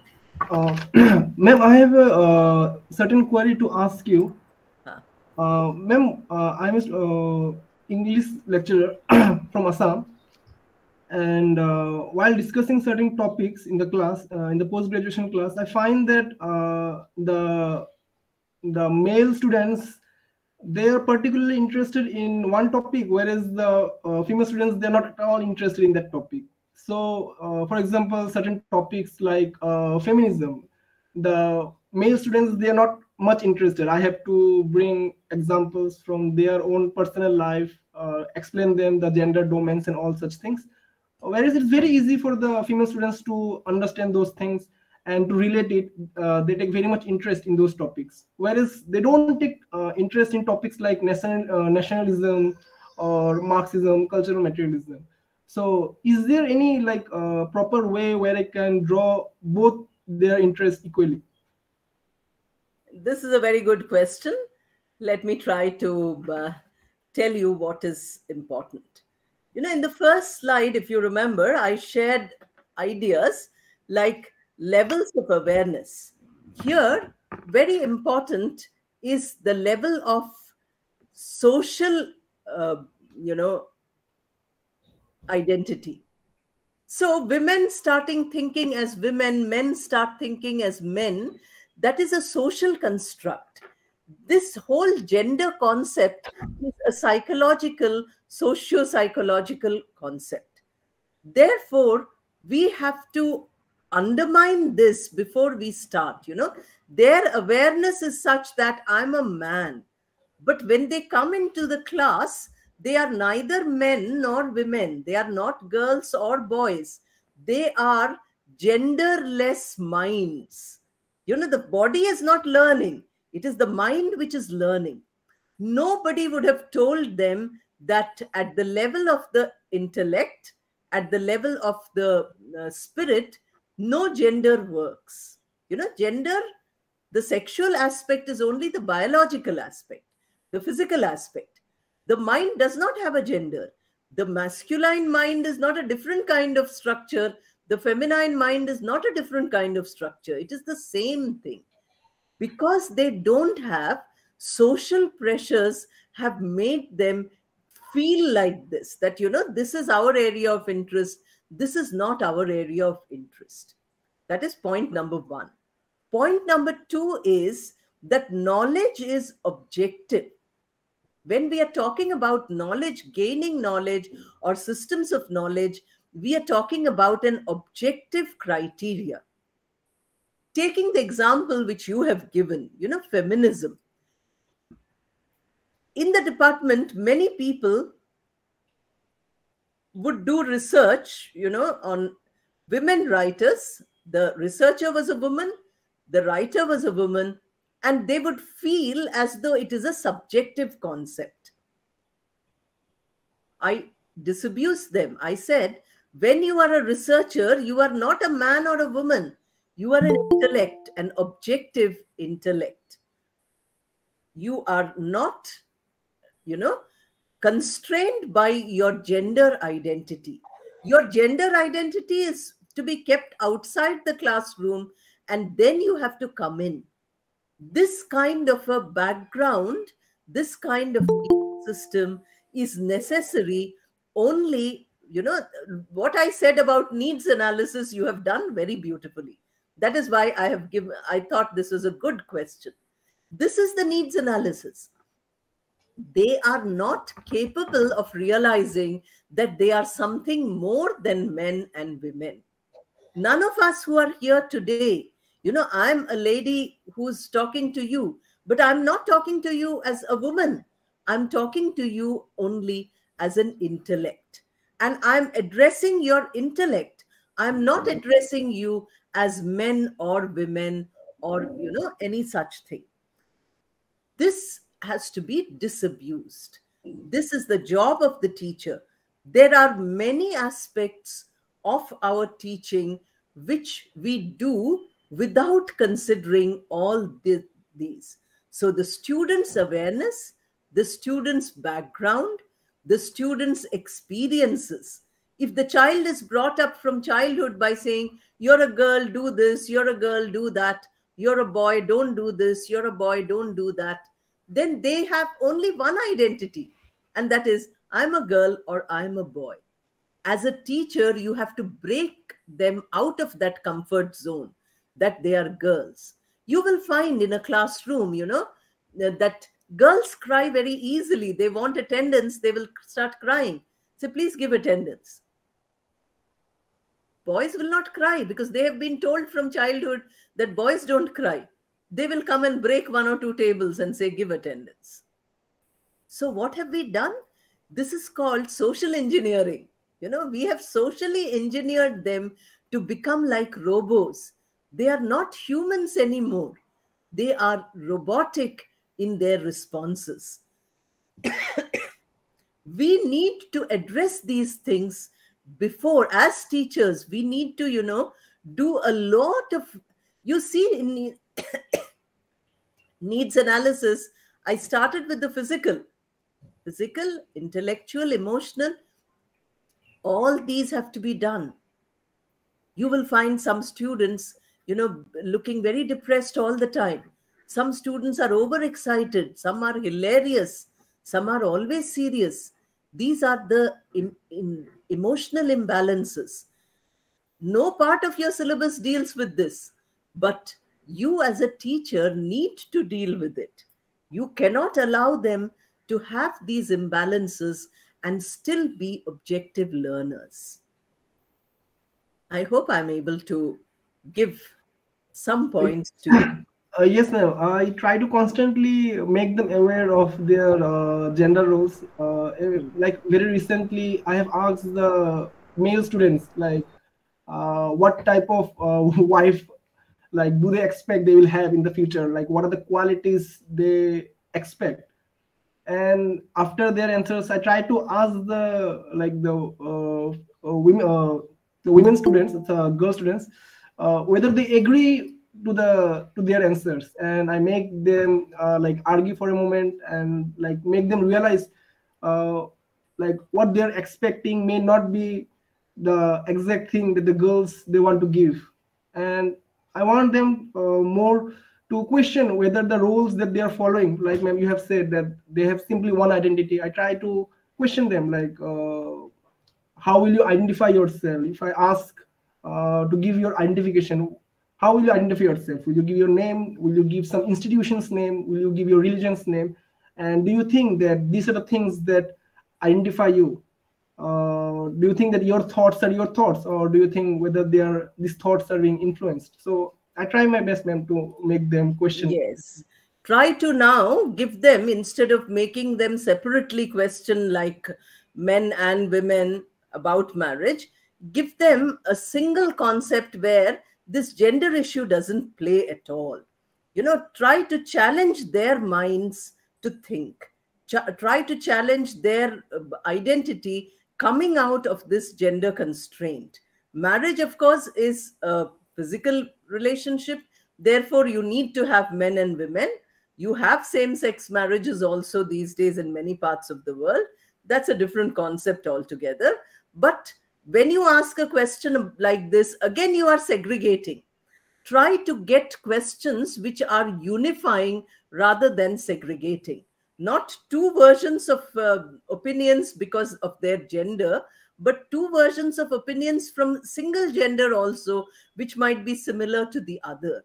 So if you work a little more, I'm sure you'll come across wonderful areas where you are, overcoming this, transcending this gender barrier and making them think like individual human beings, not male human being, female human being, but individual human being. Today, if you look at Google, you will find that there are 50, 60 genders. Gender is no longer man and woman. There are varieties of genders. Therefore, we have to be very careful when we are training this generation, because a lot of changes have taken place now. And this is this is a very important concept, which, since you have raised it, we are talking about it, that even language is supposed to be gender neutral. Our behavior is supposed to be gender neutral. These things are very important today. So therefore, think about these things. I think time is getting over. Everybody is worried about their attendance certificate, obviously. So I leave the session to the organizers. I haven't heard any of you, but maybe someday I will hear all of you. I thank Mr. Biswas, Dr. Biswas. Very nice comment and very nice question. Thank you so much, ma'am, for patiently answering so many questions. It's a last query from my colleague, Mrs. Varalakshmi from Department of Science, ma'am. Please. Hello, ma'am. Good afternoon, ma'am. I'm Varalakshmi from Statistics Department, St. Anne's College. I have a doubt, ma'am. I was inspired with your line of saying that we have to bring up our students from their comfort zone. So now these days, as we have to finish the syllabus, many of my colleagues also have said about this. So we feel like giving them PDFs for solving their problems, maybe even for the notes purpose. So, but many of my students, I can see, even not only my students, when I evaluate the papers also, even though they know the content, they are unable to present it properly. So as giving notes and dictating in the classroom is an old method. So like, how can we come out of that? Your suggestion was like bringing them from their comfort zone. At this point, as experienced faculty. So what will be your suggestion? Kindly, I want to know this. See, one is that, if you're finding that any one skill is undeveloped. Like you said, their presentation, their writing is undeveloped, which means we are not giving them enough, experience in this activity. When you dictate the notes, you do not know what they are writing down. So instead of dictating the notes, what you can do is you can make them write and you can make them read. Since time is short, already we know time is very short and we don't have much time with us. Therefore, 5 minutes of each class you go to them, make 5 students read out whatever they have written. In 1 minute, they can read about 200 to 300 words. 200 to 300 words is wonderful. If they are capable of writing 200 to 300 words, 10 students are able to present per class, and you have a class of 60. So in 1 week's time, you're getting everybody to present 1 minute of their presentation. 10 minutes of your class is cut short, but that 10 minutes is useful for them. So in a class, in a semester of 75 classes, they have at least got 5 or 6 opportunities to read out.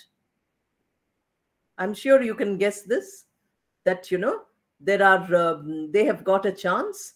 Their confidence level has built up. They have written and you have heard what they have written. You can immediately suggest changes. For a single individual teacher to read 60 pages and correct them every week and give back is not possible. It's not humanly possible. Therefore, you have to devise methods which is giving them practice in the skills which they don't have. Comfort zone are skills which they have. Like if you ask me to walk on the road, I can walk very well. I can cross any road and, in Hyderabad, busy traffic, I can go. If you ask me to drive a scooter or a car, I don't have the confidence to do it. So I can walk, I can reach from place to place, but I'm not able to drive from place to place, which means I don't have that skill. Our students are also like that. They have certain skills.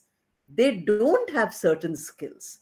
Since you have identified, as a good teacher, you have identified that even if we give them notes, they are not able to reproduce. So stop giving notes. Don't give notes. You say that, look at this source. Write your own note, read it in the class, and then tell me whether, you have understood what you have written. They might copy from 4 sources. They might write in first 1 or 2 presentations. You will find that from the 3rd, 4th presentation, they are eager to not write and say. First, when you ask them to do this, they will all be hesitant. They will not come forward at all because their comfort zone is the chair in the college. My first question is, did they pay the fees to hire a chair in the college? Don't they have chairs at home on which they can sit? They need not come to college to sit on a chair. They have come to college for another purpose. And that purpose is very important. Therefore, we have to constantly make them do what they are unwilling to do, but which is good for them. They don't know it is good for them. Therefore, they are unwilling to do it. But if they do it, then it would be beneficial for them. Okay?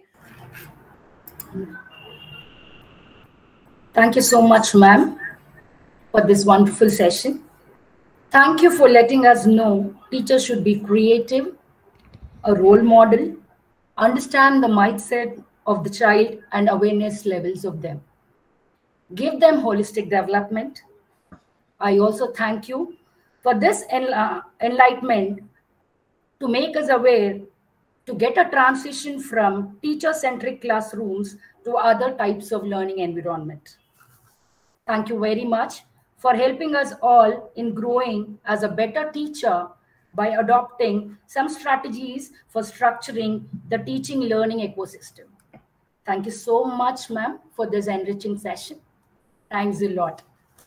Now, we have a short presentation as glimpses of what has happened from day 1 to day 6 of this national level online faculty enhancement program on new age learning and teaching skills.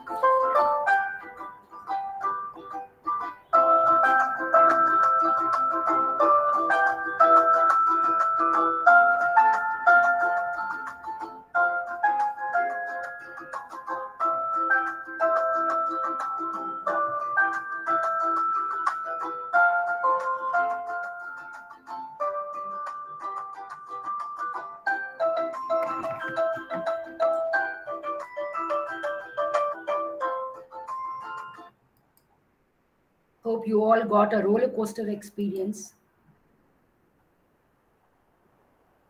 Hope you all got a roller coaster experience of our faculty enhancement program.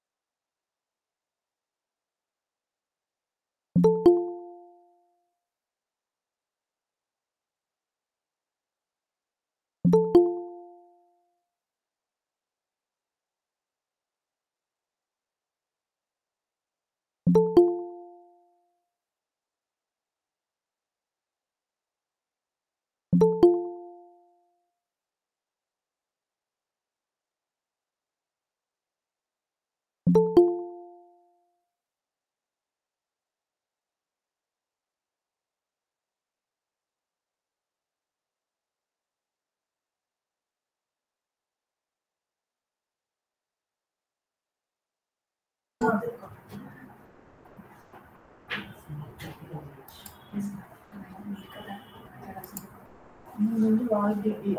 really sorry for a small technical glitch which has happened.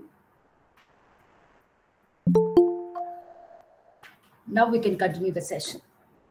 Now, may I request Mrs. Antoniamma, a lecturer, Department of Management, from Little Flower Degree College, Hyderabad, to share her experiences on the 6-day faculty enhancement program. Over to you, ma'am. For 1 minute duration, ma'am. Are you there, ma'am?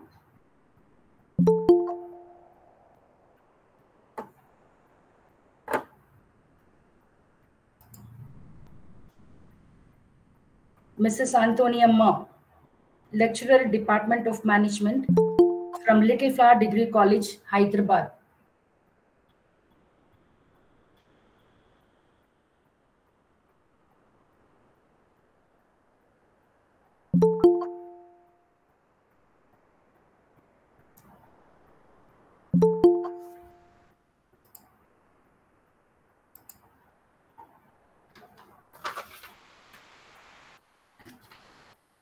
May I request?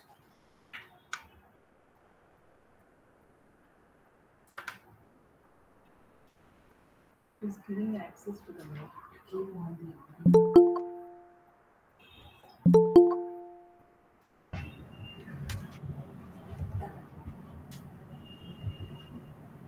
Sorry, ma'am. Mrs. Antonia. Can you all hear me? Yes. Sorry, ma'am. Yes, ma'am. Oh, thank you so much, ma'am. Yeah. Sorry. Can you just share your experiences of this Definitely. FAP of ours in a short minute, a minute duration? Definitely, ma'am. Thank you so much, ma'am, for giving me the opportunity of sharing my views. First of all, let me congratulate the team and management of St. Anne's Degree College for Women and PG College for Women for conducting and organizing this national level online faculty enhancement program on new age learning and teaching skills. Ma'am, as teachers, we are all practicing our old method of methodology of teaching. One thing from last 6 days of sessions, one thing which I have learned is that we have to move from teacher-centric to learning-centric. What ma'am has said today, Sumita ma'am has said. And I think whatever we have learned, we have to put it in practice. And it is our responsibility to ensure that our students create their own identity. We all know that students learn subjects only from examination point of view. Instead of making them learn subjects only to pass an exam, we have to ensure that they should learn conceptual learning. On day 1 and day 2, we have learned about business analytics. I would like to thank Suvarchala ma'am to giving us insight on the importance of business analytics, bringing us close to data structure, helping us know how to use Excel solver tools. And last 4 days, the resource persons have given us insight on various teachers' dimensions, experiential learning, and then brainstorming. There are so many other techniques which we can adopt in our teaching now. And I'm sure everybody who have participated in this program have learned so many things, but the only thing is we have to remember and put it in practice. And I'm sure everybody will try and implement it on a daily basis. Then only we can ensure that whatever we have learned, it would be fruitful. And on behalf of Little Flower Degree College, Department of Management, I would like to thank all our resource persons and coordinator for conducting such a wonderful session and looking forward for more such sessions in future. And special thanks for Sister Emmy, Principal of St. Anne's Degree and PG College, and other coordinators for bringing us together national-wide and helping us. Thank you so much, ma'am. That really drives us and motivates us to do such kind of FEPs still more. Thank you so much. May I now invite Ms. Yashoda, an associate professor and head department of English from Ethiraj College for Women, Chennai, Tamil Nadu, to give some glimpses on these 6 days of FAP. Much, ma'am. Good afternoon. Thank you for this opportunity. I thank and congratulate St. Anne's Degree and PG Degree College for Women on organizing the 6-day National Online Faculty Enhancement Program on the theme New Age Learning and Teaching Skills for the teaching fraternity of the higher education institutions.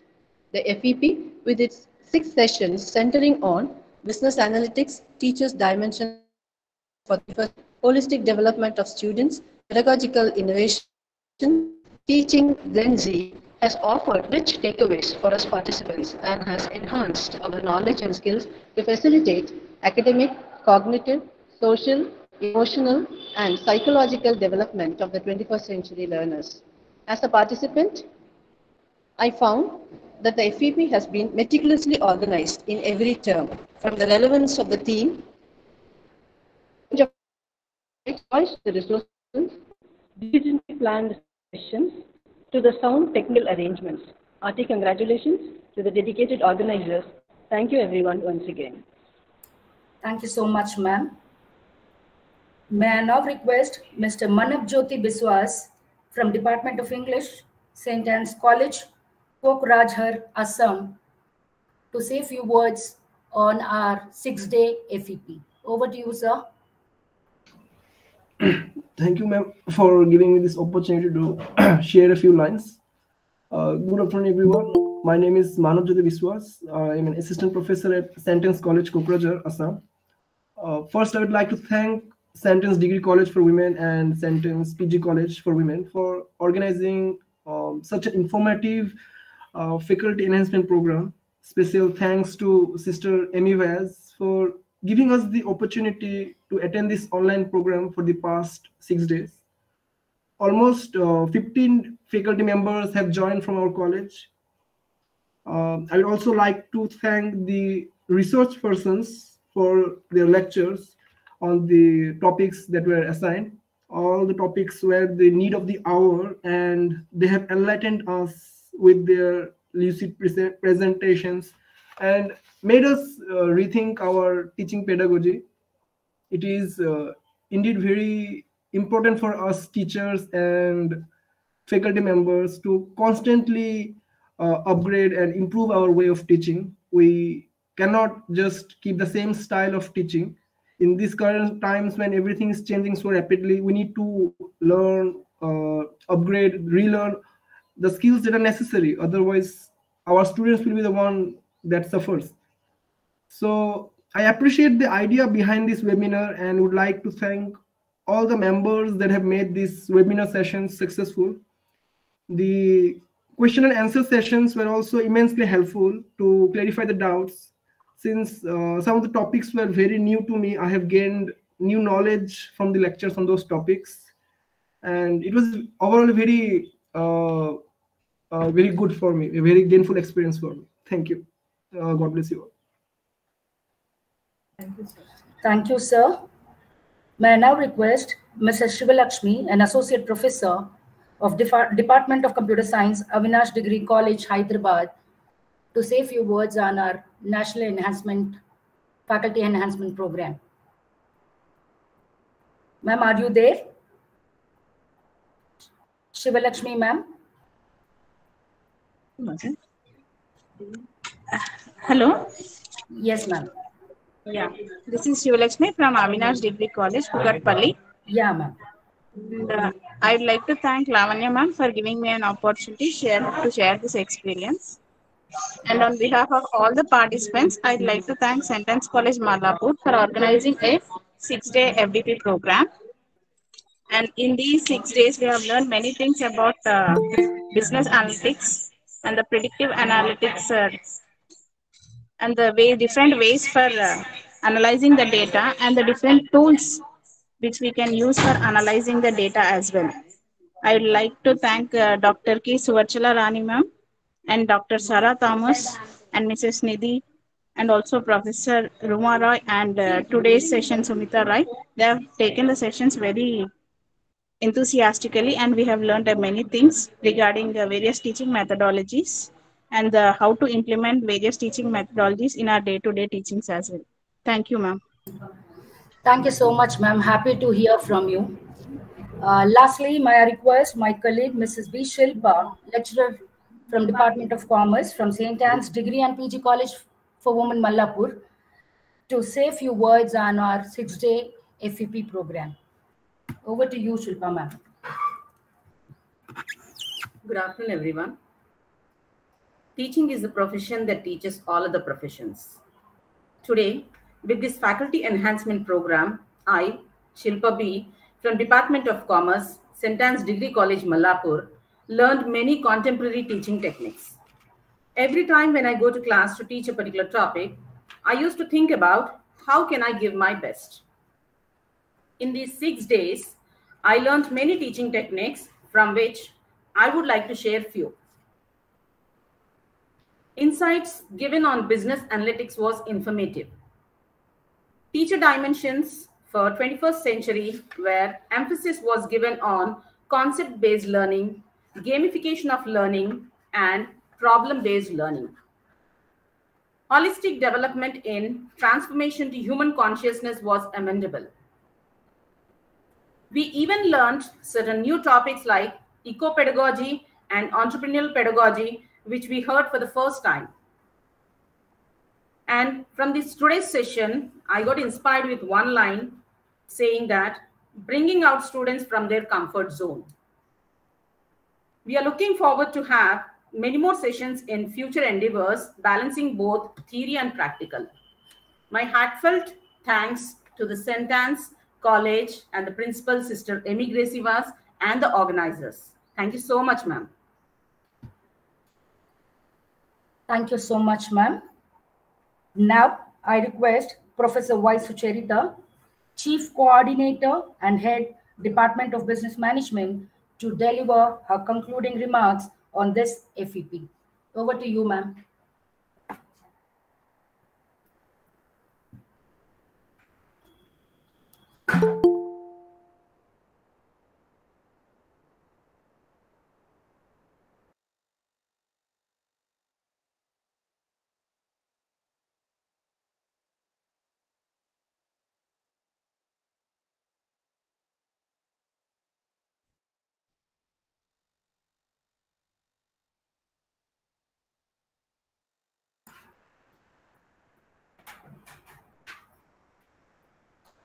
A very good afternoon to our correspondent, Sister Shyamla, our principal, Sister Emi Gracivas, our eminent resource person of the day, Dr. Sumita Roy, and all the learned participants. We have come to the end of the 6-day faculty enhancement program on new age learning and teaching skills. I'm sure all of you would agree with me that this FEP has helped us to realize that the new age teacher has tremendous responsibility, as it is becoming more and more challenging to educate the young minds of the 21st century. And the FEP has given us valuable inputs for meeting this challenge. On day 1 and day 2, Dr. Suvarshila Rani gave us a brief insights on business analytics, which is a very much an emerging area of study these days. On day 3, we had Dr. Sarah Thomas, who helped us to realize the challenges of the 21st century classrooms and how we can handle the same. On day 4, Mrs. Nidhi Chirag focused on how, as individuals, we give more importance to physical needs and forget to work on our relationship with others. And we fail to understand our own selves. And as a teacher, we have to understand that and help our students to move from fulfilling their material needs to developing human consciousness and good human conduct. On day 5, we had Professor Ruma Roy, who took us through the various pedagogical innovations in higher education. She helped us to realize that even if we are able to implement a few of these innovative practices, we would be able to overcome the challenges faced by the 21st century teacher. Today, day 6, Professor Sumita Roy rightly said that today's teacher has to be a multifaceted personality. Teachers have to be creative and she dwelt on what are the requisites of today's teacher and gave us valuable strategies for enhancing the teaching learning environment. So this journey of 6 days has been an enriching experience for all of us. We have got very good feedback from our participants. In fact, few of my colleagues have even started implementing what they have learned in their classrooms. As a chief coordinator, the experience of organizing and coordinating this FEP has been a fulfilling one. I take this opportunity to thank God for his benevolence, our correspondent, Sister Shamla, my principal, Reverend Sister Emmy Gracie Vaz, who has motivated us always to explore and realize our potential. The heads of various departments, Mrs. Saujanya, Mrs. Sunita, and Mrs. Hemalata, who have given valuable inputs to structuring this program. I would especially like to thank my colleague, Dr. Lavanya, who has been highly resourceful and took up equal responsibility from day one for the smooth conduct of this program. Kudos to the technical team of Mrs. Ashwini, Mr. Srinivas, and Mrs. Pallavi, all 6 days without any technical glitches. Thanks to all the session coordinators and the team of Mrs. Varlakshmi, Ms. Karuna, and Ms. Kiranmai for the dispatch of certificates. Session certificates have been sent to the participants. Those participants who have attended all the 6 days will get the faculty development certificate.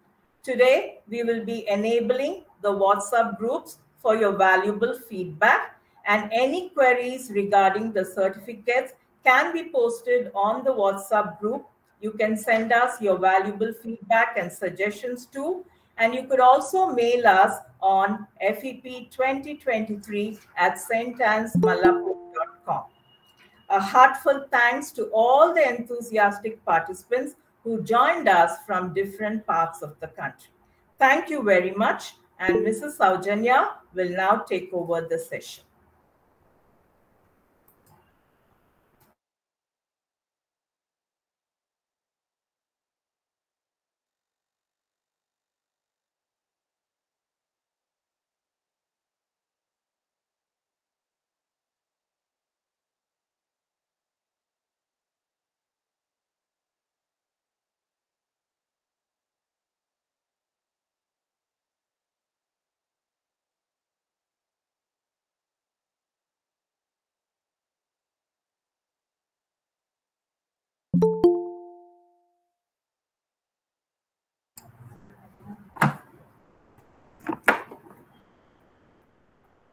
A small announcement.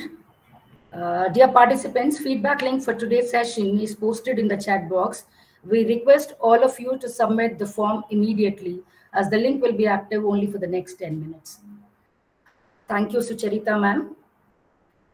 Proceeding further, ma'am has covered all. I'm rendering the thankfulness to all. So I would like to cut short my vote of thanks. Once a great man whispered, feeling thankfulness and not expressing it is like wrapping a present and not giving it. Today, I take this opportunity to put all my gratitude into words. Firstly, on behalf of entire fraternity of the Institute, I would like to thank Almighty God for leading us and being with us in all the 6 days for this national level online faculty enhancement program titled New Age Learning and Teaching Skills, and making it a resounding success.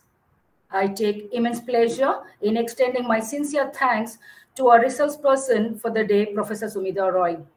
Thank you so much, ma'am, for accepting our invite and conducting such an enriching session. Truly said, ma'am, the success of student is an actual reward for the teacher. Thank you for sharing with us your words of wisdom. Thank you, ma'am. Success of any event depends upon the participation number. Happy to inform you all that the participants belonging to various states of our country like Assam, Uttar Pradesh, Maharashtra, Tamil Nadu, Karnataka, Andhra Pradesh, and Telangana have attended. Truly appreciate their enthusiasm and commitment towards learning. Thank you, dear participants. My sincere gratitude to our correspondent, Reverend Sister Shamila, our dear principal and chief patron of the National Online FEP, Sister Emmy Gracie Vaz, for their constant support and enormous cooperation for the event. I extend my deepfelt thanks to the Chief Coordinator of the FEP, Professor Y. Sucharita, for making all feel welcome to the National Online FEP with her meticulous planning and guidance. Thank you, ma'am. I would like to thank all the heads of the department with whose kind cooperation this event has become real. My sincere thanks to all the session coordinators, Dr. Lavanya, Mrs. Wimla Devi, Ms. Sunita, Mrs. Varalakshmi, Mrs. Ashwini, and today it's me. I would like to express my profound thanks to CTR cell members. Behind every success we attain lies a manifold work of our committed faculty. We have been fortunate enough to be backed by a team of very motivated and dedicated colleagues of St. Anne's who know their job and are all result-oriented. I cannot thank everyone enough for their involvement and their willingness to take on the completion of tasks beyond their comfort zones. My sincere thanks to the technical support, Mrs. Wimla, Mr. Srinivas, Mrs. Ashwini, and Mrs. Pallavi, for making us always to be connected with the Google Meet and the YouTube live stream in this virtual arena. Not to forget the registration and certification generation team, Mrs. Varalakshmi, Ms. Karuna, Ms. Kiranmai, for being prompt in carefully taking registrations, everyday's feedback, and certificate generations. Last but not least, my heartfelt thanks to all the teaching and non-teaching fraternity of the college. Without you all, we will never have courage to dream and passion to make it happen. Thank you, one and all. Thank you.